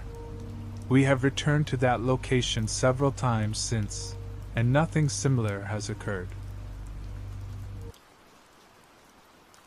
Last weekend, my friend, his teenage son, and I backpacked in the Allegheny National Forest in northwest Pennsylvania. We hiked the Minister Creek Trail the following day and camped about 4 miles from the trailhead. Only 2 other parties passed us that day, and neither was planning to spend the night on the trail. To find the best campsite, we thoroughly searched where we camped. Moreover, I looked for other campers within a mile in either direction but did not find any. The remainder of the forest consisted of densely forested hillsides on either side of the valley with no suitable camping spots. Then, the sound of drumming woke me up around 2 a.m. One drum appeared to provide the rhythmic beat, much like a bum. Bum. Oh. Bum. If anyone is familiar with the current Cleveland Indians baseball team, the Guardians, they once had a player who would play drums that resembled a native instrument. The valley where we were camping reverberated and was very loud and close-sounding. If I had to guess, I'd say it sounded about 100 yards away from where we were. My friend was also awakened by the noise when I got up and left my tent to investigate. Nothing but the shadowy woods around us could be seen. This went on for at least 2 hours before I could sleep again. We awoke the next morning to find everything as usual. We carried on with our hike without encountering any additional campers. What it was, I have no idea. I've seen grouse drumming on YouTube, but that was definitely not it. Of course, it could have been a person, and probably was. But what about sitting in the woods at night for at least 2 hours straight, while playing drums without missing a beat? Perhaps this is required by some Native American ritual? I suppose the story isn't particularly spooky, but ever since Sunday morning, I've been fixated on the solution. Let me explain the shape of the woods in this story. I was in the Friendly Woods, the same woods I described in my previous post. Because someone had purchased our home, I mentioned it in the past tense, but I continue to reside here. I'm about to move, though. It is about half a mile long and 150 yards thick between a few homes and a quiet road. I occasionally feel as though someone is watching me while I'm here, but up until now, nothing strange has happened. Anyway, let me continue. I wasn't in the forest after the previous weekend because I had work and was generally too busy to venture outside and spend some time alone. It was in terrible shape when I went to my little camp on Monday. I built a temporary bench, which was torn apart. There was a sign and a signpost that said camp was located more than 15 feet away. The guidelines holding the tarp on top in place were cut, and I tore down a whole wall of a cabin I had made. If I recall correctly, there was only a little rain over the weekend and no storms. Strange, I thought, but perhaps some teenagers or a neighbor decided to destroy a camp to let off some steam. The harm wasn't too severe, and I took care of every issue. Today, for a game I played with some of my friends, I split some wood and cut it into small pieces. I paused and spent some time texting a friend. We discussed the forest, and I told them it wasn't scary and that I felt secure there. A terrible scream can be heard as I pressed the send button about 50 yards behind me, concealed behind a hill. Not even a fox howls. I am aware of those. Not even human. It sounded more like a woman was being murdered while a car was coming to a stop. But that wasn't the case. After turning around, I pull a knife from my belt. That was peculiar. I hear a scream as I tell my friend I'm not scared. Just curious about what you guys thought of that. Perhaps because skinwalkers were on my mind, my brain interpreted a common noise incorrectly. I'm not sure. Does anyone have any recommendations? I should start by stating that this is a true story and that I am not a skeptic. I know a lot about weird and paranormal things. My family is also. We all appear to have a spiritual sensitivity. My entire family has gone through some strange things. This is also not particularly dramatic. My family relocated to a small town close to Bradenton, Florida, from upstate New York. They moved, so I did. Their home is located in a remote area. It hasn't been there for very long, that. According to what we've heard, the area was once inhabited by Native Americans. My room was the only one in the house with a large sliding glass window that did not have screens and faced the outback woods. I was hesitant to look out windows, into the woods, or open my blinds when we first moved in. I started experiencing what I believed to be night terrors a few weeks after moving in. I used to wake up screaming and believe that someone or something was trying to rob me in my room. Even as a young child, I've never had this happen. Both my sleeping partner and I found it to be freaky and unsettling. At night, I started hearing knocking on my window. I initially believed I was hearing things. But after that, I started to panic badly. I never looked out the window, opened the door, or ignored it in any other way. My spouse was not aware of this. He ignored me when I told him that he was always dozing off. I simply insisted on keeping the window locked after that. Then I began to hear my next-door neighbor, a friend, knocking on my window at odd night hours, whispering my name and asking if I was awake and if I wanted to go outside and smoke with her. I replied with a sleepy, "No," and promised to return to sleep. She responded that she had never done anything like that when I questioned her about it, and that I was just becoming increasingly alarmed. I began to feel incredibly alone and helpless and questioned my sanity. One evening, I placed a lucky crystal on my windowsill to provide protection. Don't judge me for this, just a side note. I was uncertain as to whether this was occurring in my head or not. I was unsure of what to do to protect myself. When I awoke, the crystal was still there, broken in half, and it appeared as though lightning or another object had struck it. I occasionally noticed black figures in my room. Nothing ever took place. They would only appear to me, then disappear.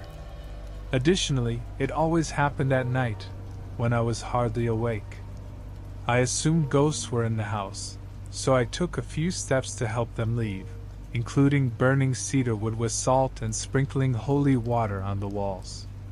Our screened-in back porch made a comfortable outdoor seating area. I did some meditation there while listening to the various animals and creatures. When the noises stopped, there would be nothing but dead silence. I would listen for anything, but all I would hear were the eerie sounds of branches snapping. I would immediately enter after that. I assumed it was an animal because we had raccoons, alligators, wild boars, and bobcats. Fortunately, for personal and professional reasons, I relocated back to upstate New York, so nothing else happened. A year after moving around on Halloween, I went to see my family. My sister and I stayed up late talking about spooky things while watching Pet Sematary. When she sees me, she says, "Did your father mention that he believed he had spotted a kind of thin man in the woods?" I was instantly terrified and had a terrible night's sleep. The next day, when I asked my father what he had seen, he described it as a tall creature. He estimated its height at about 9 feet. It was very skinny and almost resembled a black tree. It was moving through the woods in broad daylight unusually quickly and smoothly. Given that he had laser eye surgery just a few weeks prior, he reasoned that it might have been an issue with his eyes or a misinterpretation. I no longer like staying at my parents' house when I go to Florida. I am writing you this because of the strange experiences I had in Congaree National Park outside of Columbia last winter. Through the swamps and the cypress forest, there is a lovely boardwalk. I'm familiar with the area because I used to reside in Columbia, South Carolina. Frequent CNP. Since it's so peaceful to walk the swamp at night and hear all the wildlife, I used to jump the fence and cross the border. After hours, neither a ranger nor a guard was stationed there, so I was never alone.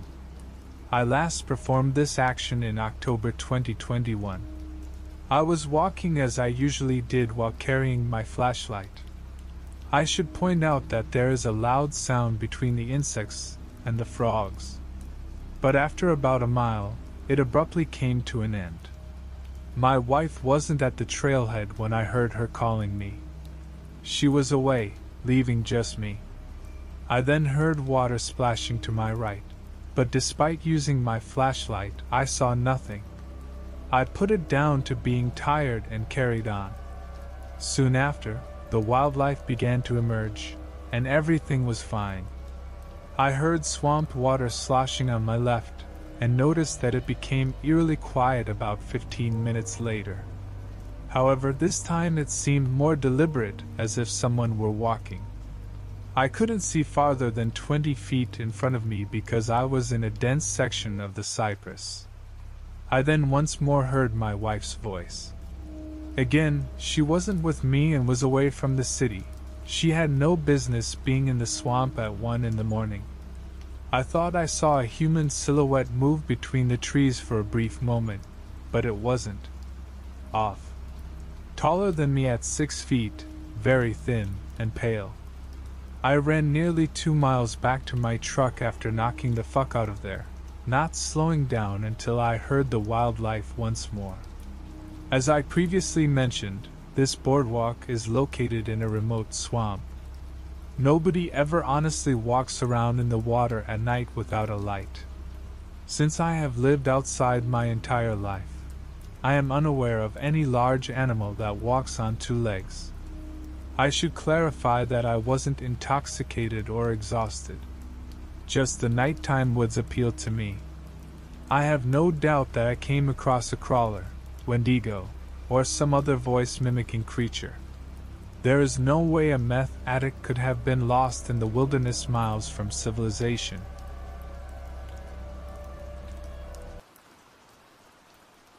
This narrative is real. At some point this summer, I'll return and take pictures to add as a reference. I've been contemplating this tale for a long time. Although it is eerie, it isn't as thrilling and terrifying as other stories I find on this site. I was hoping someone could shed some light on what might have happened. For many years, my aunt has owned a sizable plot of northwest Connecticut, measuring more than 100 acres.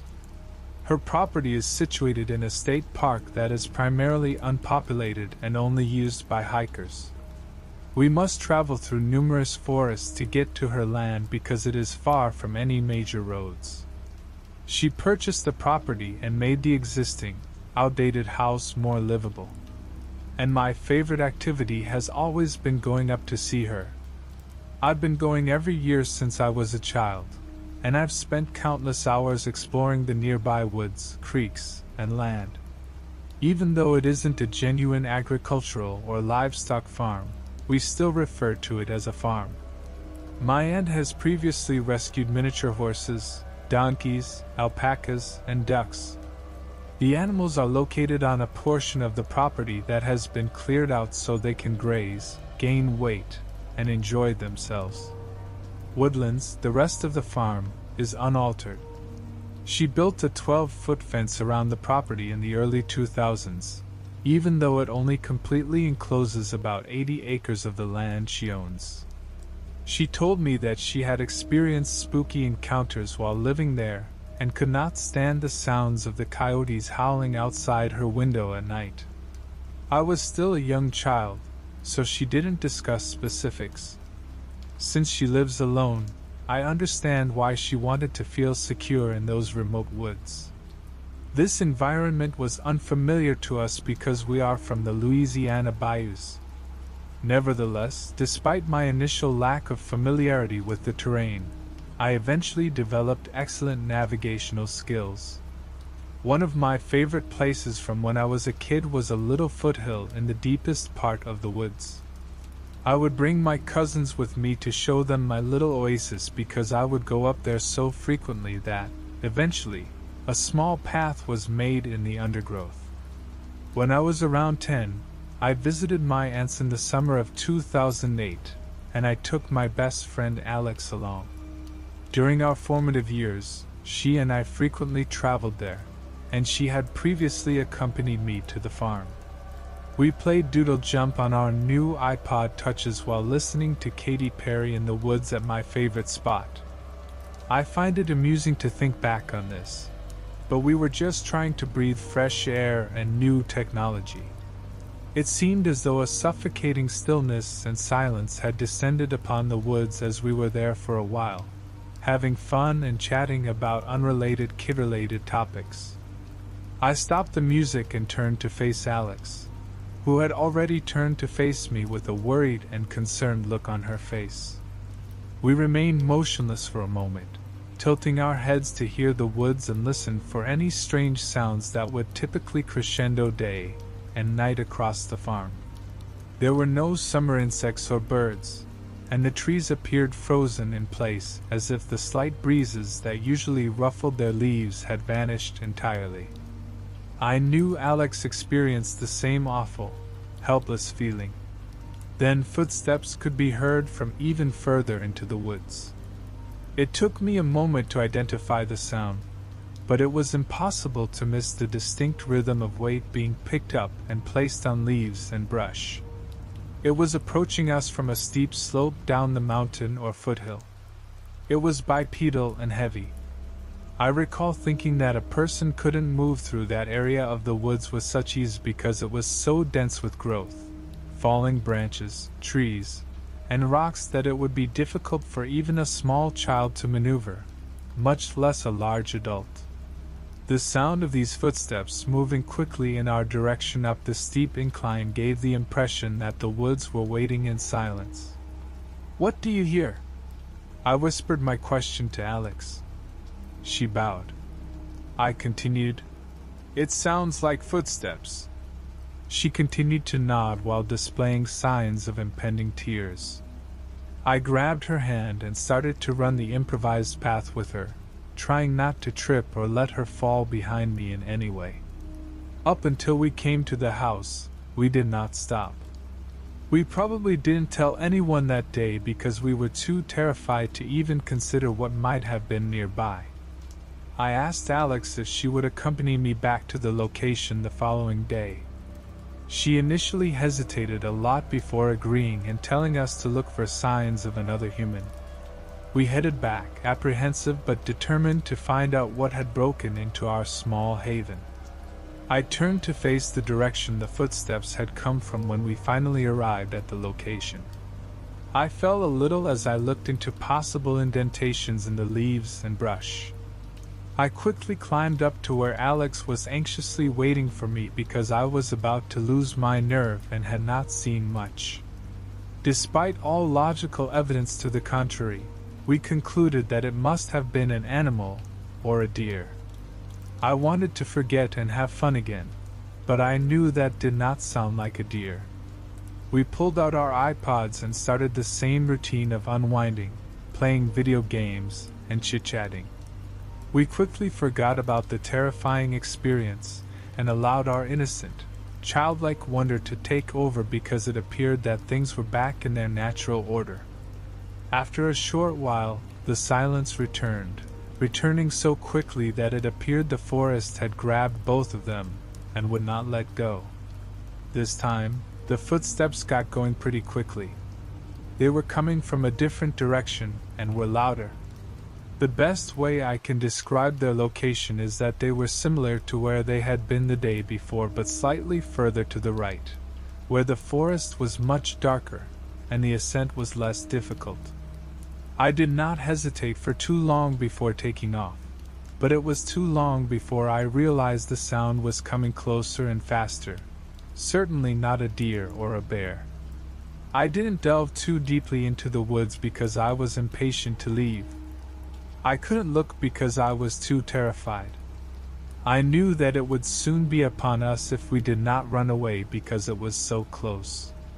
I then had another thought. As quickly as we could get out of those woods, Alex and I took off.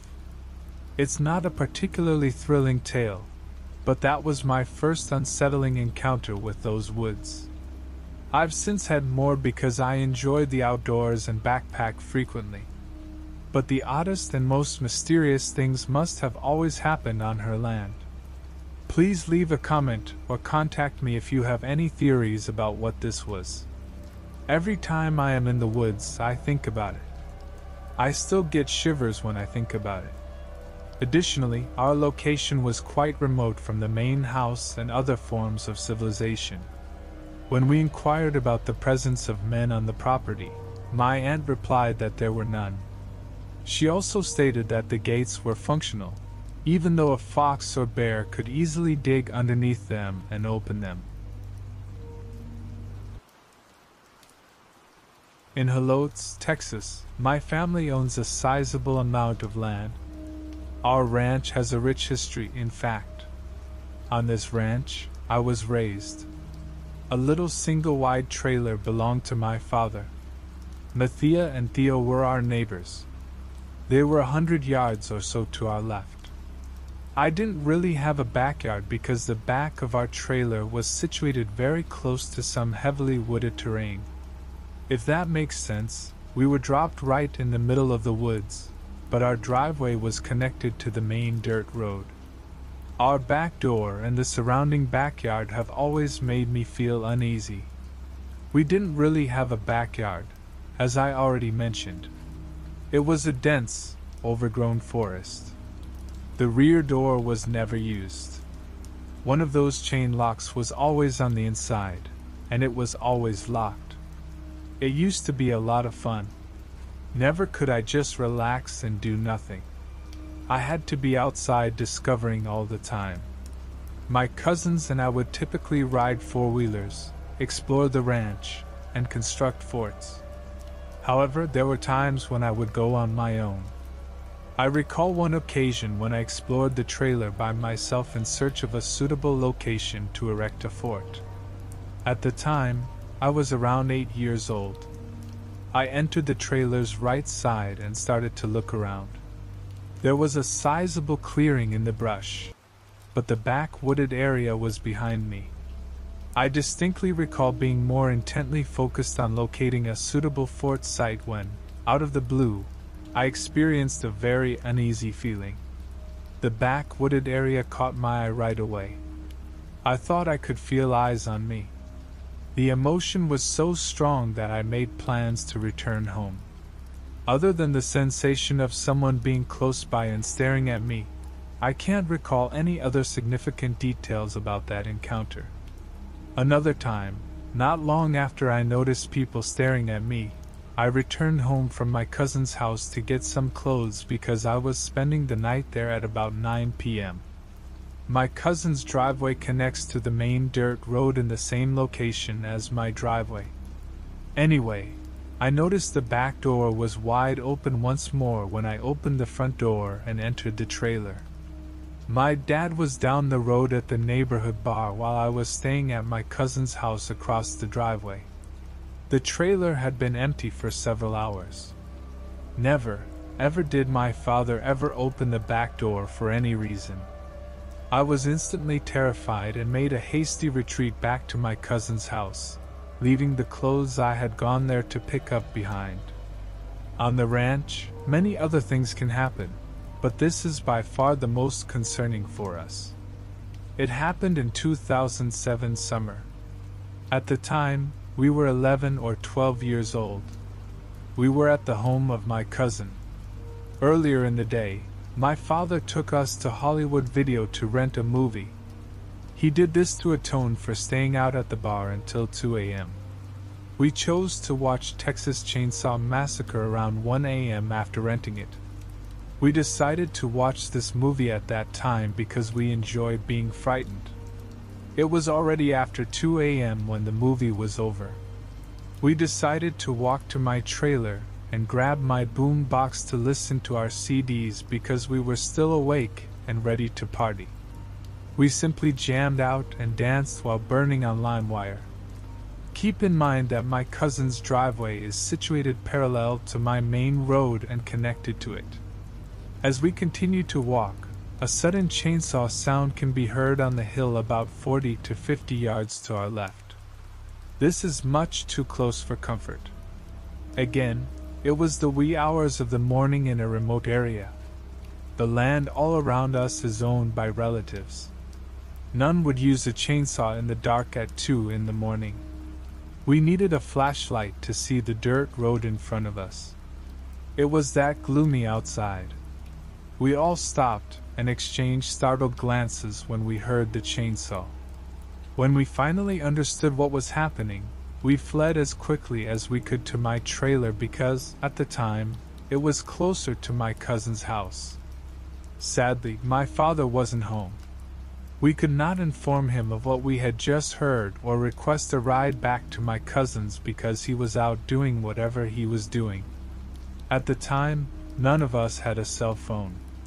We ultimately decided to take my loaded .22 and proceeded to walk back carrying it. Fortunately, we didn't hear the chainsaw once more. My cousins and I still don't understand this experience. The sound of a chainsaw we heard at 2 a.m. has no logical explanation. It was strange in that it almost sounded more like a loud recording of a chainsaw than a chainsaw itself. Again, nobody in my family would get up at 2 o'clock in the morning and start clearing brush or land or turn on recordings of chainsaws that were extremely loud. We had just finished watching the Texas Chainsaw Massacre, so this freaks me out even more. Even though we were attempting to be alarmed, we are aware that this is real and that what we heard was not what we had anticipated. We could all clearly hear it. All at once. My cousins and I have discussed this experience with our family several times. It always surprises me how my family reacts. We were reprimanded by my father for leaving the house at that hour. My tia made a similar remark. Therefore, once it gets dark, we always tell you to go inside. A few extra details: Texas has been home to our family since it was a part of Mexico. I am a member of the Daughters of the Republic of Texas and my cousins. Our past is extensive. We also have indigenous lineage, though I'm not very knowledgeable about that. Anyway, I figured I'd share my very mild, yet incredibly real and unsettling, experiences.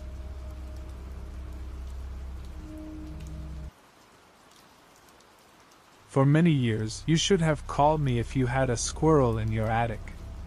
For many people, I'm still that guy. Still, over the past 20 years, I've expanded to deal with other, less typical infestations. I'm now the person you contact if a Sasquatch is trampling your flower beds, or a haunted doll is rummaging through your attic. I adore my work. I've been able to travel the country, meet amazing people, and experience cryptids like few others have before, thanks to the specializations I've attained. Of course, the fact that the pay is excellent doesn't hurt, but the stories are far superior. I have one more quick story for you, which is more of a PSA than anything else. I've dealt with every kind of infestation, including Sasquatches, spray human urine around the area where it is being seen to make it avoid the area, and demonic presences, which almost always require the assistance of a priest. Can occasionally be persuaded to inhabit a weaker organism, such as a frog and jackalope, which are merely bunnies with antlers. Put it in a cage and feed it a carrot, please. The hide behind, however, is a cryptid that has recently become more and more invasive in human settlements. The hide behind is a cryptid most frequently encountered in the northern United States and Canadian forests. In fact, I'm not sure it's even feasible to bag and tag one of these as we would typically do with other cryptids. However, I know that no hide behind has ever been killed, maimed, confused, or evicted from a home. On the contrary, it will defend that territory to the death once it has staked a claim to it, whether it be a local forest, a cave, or even, in one particularly bloody case, a Bass Pro Shop. The hide behind is one of the less well-known cryptids on the continent, but, without a doubt, one of the most dangerous. It was first observed by Native Americans and later by lumberjacks in the Pacific Northwest of America. Nobody truly is aware of their appearance. As the name implies, as soon as they are noticed, they quickly duck out of sight to conceal themselves behind anything nearby. They can manipulate their body to conceal themselves behind an object of any size, which would be trees and rocks in the wild. Still, in your home, it could be a corner, a kitchen cabinet, a television, or literally anything else. The few sightings that have been reported range from being described as a large bear/lion hybrid to an elderly woman with frail arms and skin rashes. They are thought to be shapeshifters because of the stark contrast in their descriptions. They can alter their appearance depending on what they think will most effectively entice a potential victim to approach and investigate the sighting. Although I have no idea why the hide-behinds are moving into the suburbs, I would guess it is because their natural habitat is being destroyed, but it is a serious issue. So that you will know what to do if one enters your home, I will share this story with you now. On a Tuesday around noon, I arrived at Tim's home.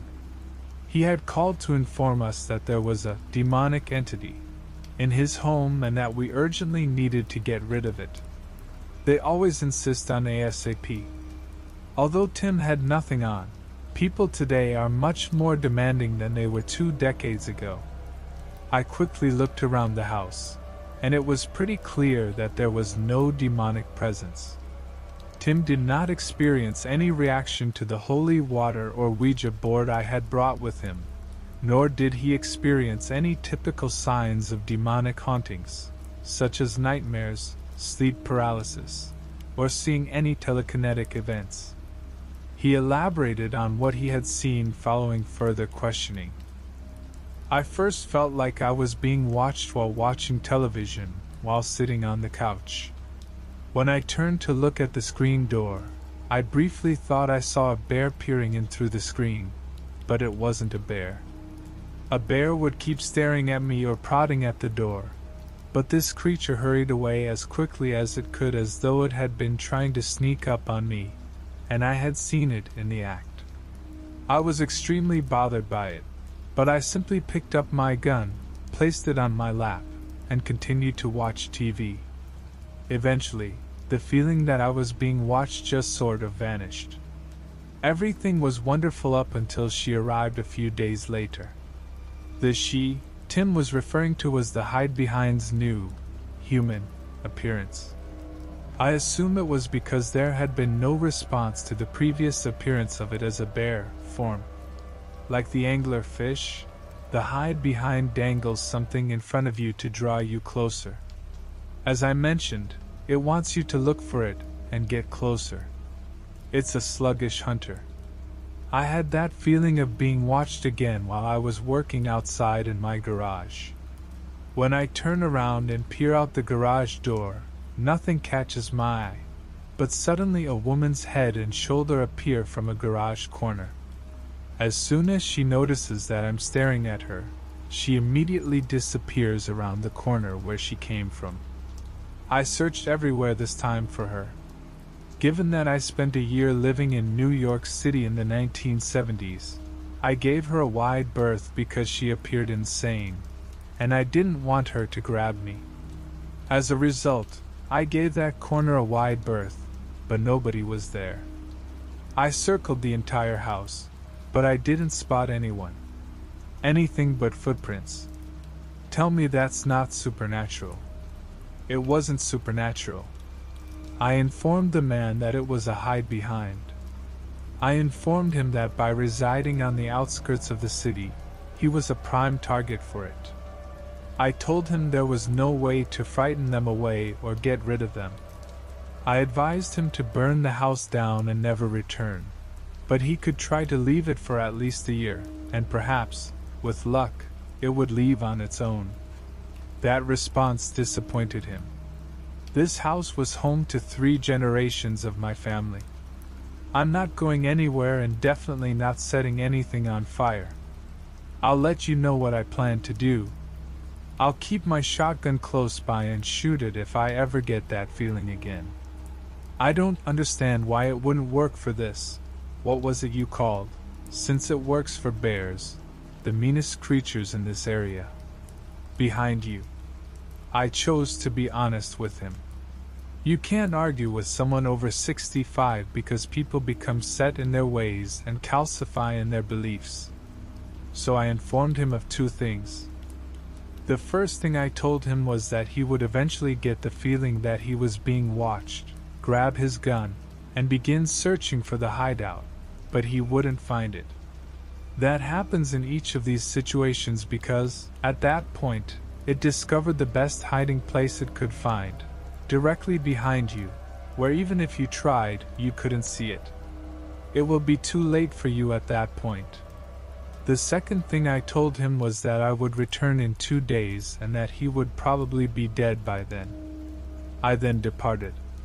2 days later, I arrived at Tim's house in my van to discover the wide-open screen door flapping in the wind. I didn't even have to go through his front door to find him.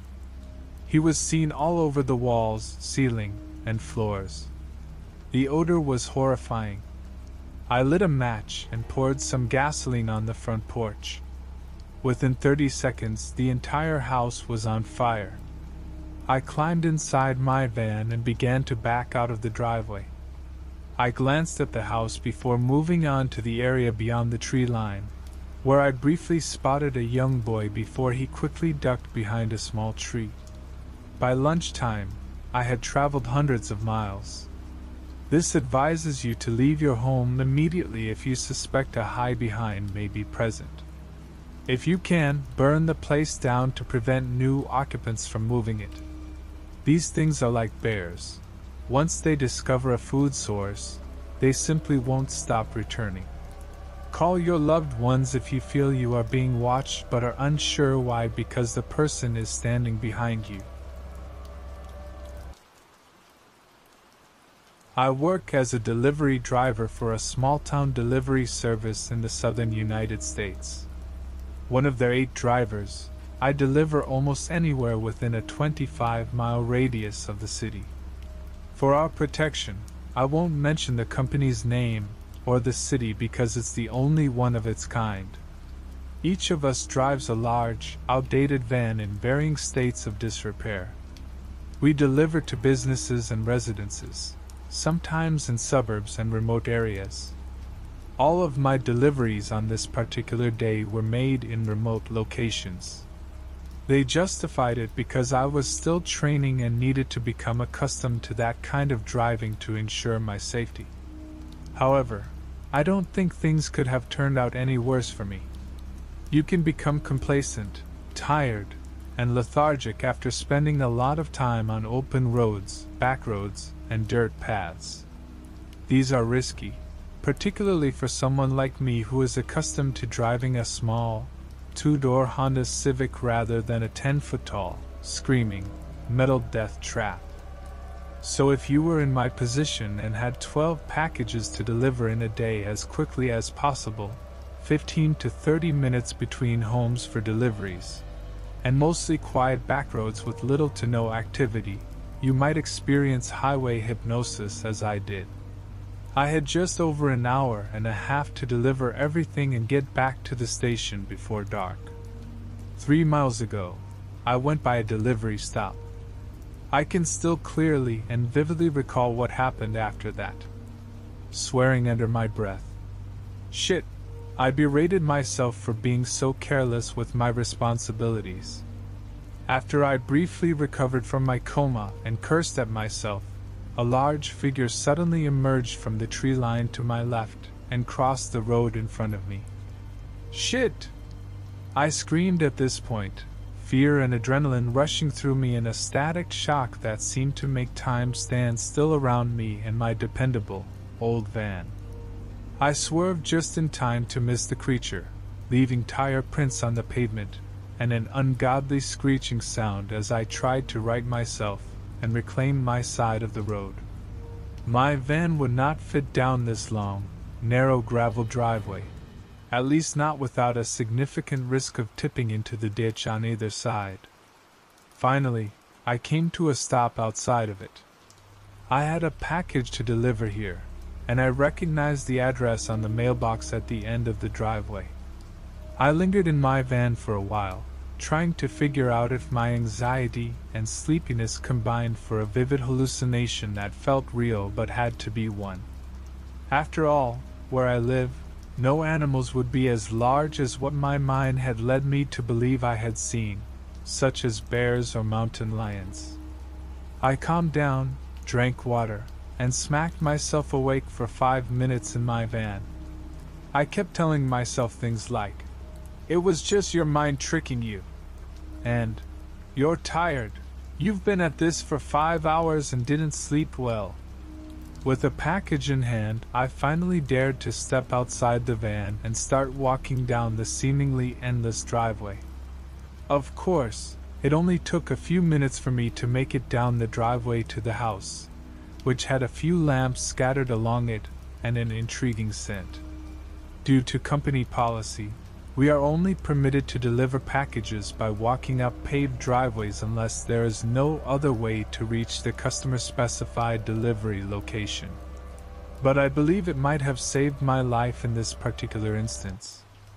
I moved faster than one might consider a walk down the driveway, and when I reached the customer's door, I softly knocked. I'll use the customer's nickname, which my coworkers gave him, to protect his privacy. "Delivery to Mr. One-Eye, please." There are many tales about Old One-Eye that my coworkers have told me, but the majority of them have something to do with how strange Old One-Eye is.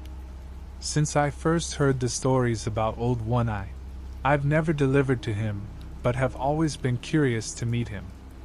According to the tales he has told my coworkers, he is an elderly Navajo Native American medicine man. The ragged remains of something were in the front yard as I waited outside Old One-Eye's front door. It was straw and broken wood logs, as best as I could tell in the dim light. Maybe there's a shed in front of Old One-House. The eyes, why would he destroy it? After this, I didn't give it much thought and knocked again, louder this time. "One-Eyed Mister, your package is outside, I promise." "Are you inside?" Only one electric light was on the old man's porch, and it looked like it might soon go out. It's surprising, considering that lamps provided the majority of the light on the property. One, it appeared unfueled, was on the porch. The door began to creak open as I gave it another knock, apparently harder than I had intended. "Mr. One-Eye? I support the delivery service. Although I didn't intend to, I kind of opened your door." My nostrils were suddenly attacked by a terrible odor. The unholy scene was set up inside when I fully opened the door. I saw a tall figure move in the dim light of the house. I observed Old One-Eye, or, more precisely, what once was Old One-Eye. He appeared to have been attacked by something that intended to do more to him than just hurt or eat him. His clothes had been almost completely torn off in the front, his torso and face had been ripped to pieces, and his living room had been destroyed. Oh God, I can't bear to tell you about it. But I noted what was currently in the room with him. It appeared as though a wolf had an unholy child with a crocodile. The born creature stood on 2 wolf legs, had a crocodile's scaly exterior mixed with dark, coarse fur, and had its gaping maw filled with teeth. There were so many teeth in a wolf's mouth that were inappropriate.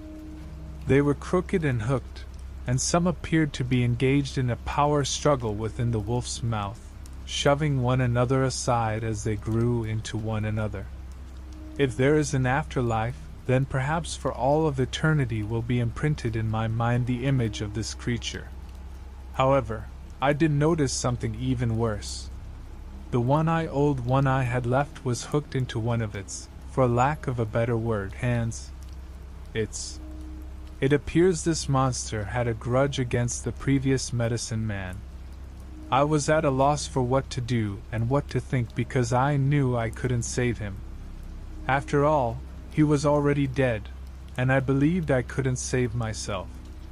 Even in this life-or-death situation, I was still required to abide by my employer's rules, so I dropped the package and sprinted down the stairs from his door and down the walkway to the driveway. In old one eyes, I turned around to find a blood-curdling, nearly audible screech behind me. One soul-crushing cry sounded like a woman pleading for her life, a wolf howling, and the metal rubbing against metal. When I reached the driveway, I was quickly followed by footsteps and the sound of claws scraping against stone. To protect my vital areas, I dove down out of instinct. However, the impact of landing on the gravel not only cut me but also knocked the wind out of me. I struggled to breathe, gasping for air in the gravel driveway as my lungs ached from the lack of oxygen. I had anticipated passing away or a nefarious being making a slow approach to enjoy my death. Never happened. I looked up after a few seconds of catching my breath and running for my life. The creature was there, hovering unnaturally close to the edge where the walkway and driveway converged. Nothing moved closer.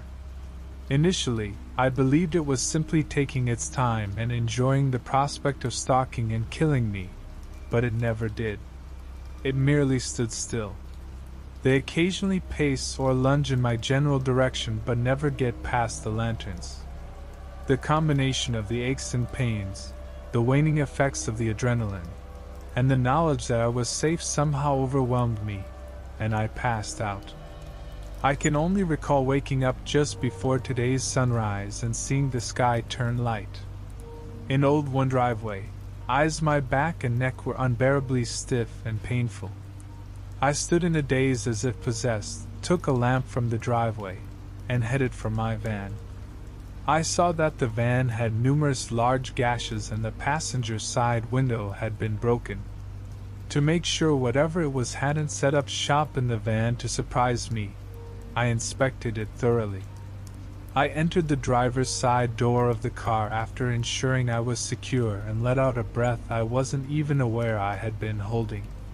The day's events left me speechless, and I sobbed uncontrollably in the car for an undetermined amount of time. I glanced at my phone. My boss missed 15 calls. He could wait, though, while I reported the mauling of the medicine man to the police. I told them that a starving coyote did it because I could not tell them that a creature nearly as tall as my van, and so bizarre that it seemed to have come from the gates of hell itself, had mauled him. I was the only witness, so they came to the old man's house and interrogated me, which obviously looked bad on me. However, after seeing the man's body and the condition of my van, they realized that no human being could have committed such a heinous act. They claimed it was likely a pack of hungry coyotes, and I must not have remembered correctly that only one coyote could not have carried out such an act. I merely nodded, pretending I couldn't recall much of the previous night's activities, and was shocked. They explained the situation to my boss over the phone, and promised to call him later when they had called paramedics for me. As soon as my boss arrived to collect the now damaged to hell van, I left for the hospital, where I am currently typing this. Because I can see the creature in this story, I felt compelled to share it. It's there when I close my eyes to go to sleep. It twists into the creature for a split second when I stare at a spot of darkness. Then, out of the corner of my eye, I notice it. It remembers who I am, so I know it's coming for me. It may have remembered old One Eye, I believe. I believe that after taking his eye, it returned to kill him. I don't know. Maybe it had a grudge against him. I simply know that I'm coming next. It gets more vivid every time I see it somewhere. It was just an hour ago. The tree line across the road shifted as the sun started to set as I looked out the hospital window. I noticed the same intriguingly comforting aroma when I lit the lamp. I'm secure, at least temporarily. I have no idea how much time I have left before the lamp goes out, and it has a chance to get me. I just want people to be aware of this in case it also affects them. Garlic, cactus flower, and ginseng are placed inside the lamps. Unless I get more kindling for the lamp before it gets to me, I won't be able to hold it off indefinitely. Even so, I could simply be delaying the inevitable.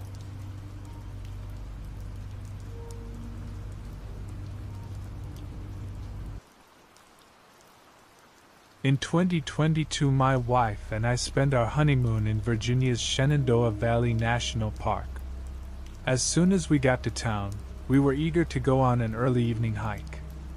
Around 6 p.m., in a heavy mist with cloudy skies, we were traveling to a hike along Skyline Drive. We came across a strange-looking lone man on the road a few hundred yards before the trailhead. My wife and I both remarked on how strange he appeared. You know, messy, deserted-looking, etc. We made the 1.5-mile hike up the mountain to the at, which marked the trail's end. My wife paused to relieve herself, and we both calmed down before turning to walk back down to our car. The man we had earlier passed on the road emerged from the fog. He was unassuming and had one of those standard hatchet and hammer multi-tools by his side. It wasn't just being carried, he had raised it a bit. It becomes spookier. As we passed him, he said that he had discovered a set of teeth the last time he was up there. He awkwardly acknowledged what he had said. He jittery laughed, and then hurriedly began to descend toward our car, looking in our direction to see if he had turned to follow us. We started running down the mountain once we were 100 feet away. Every few minutes, we would pause to listen, and watch what was happening. It was frightening. Undoubtedly, we returned to our car, but we were uneasy. A few weeks later, we would learn that someone had been detained in connection with the homicide that had occurred nearby while we were there.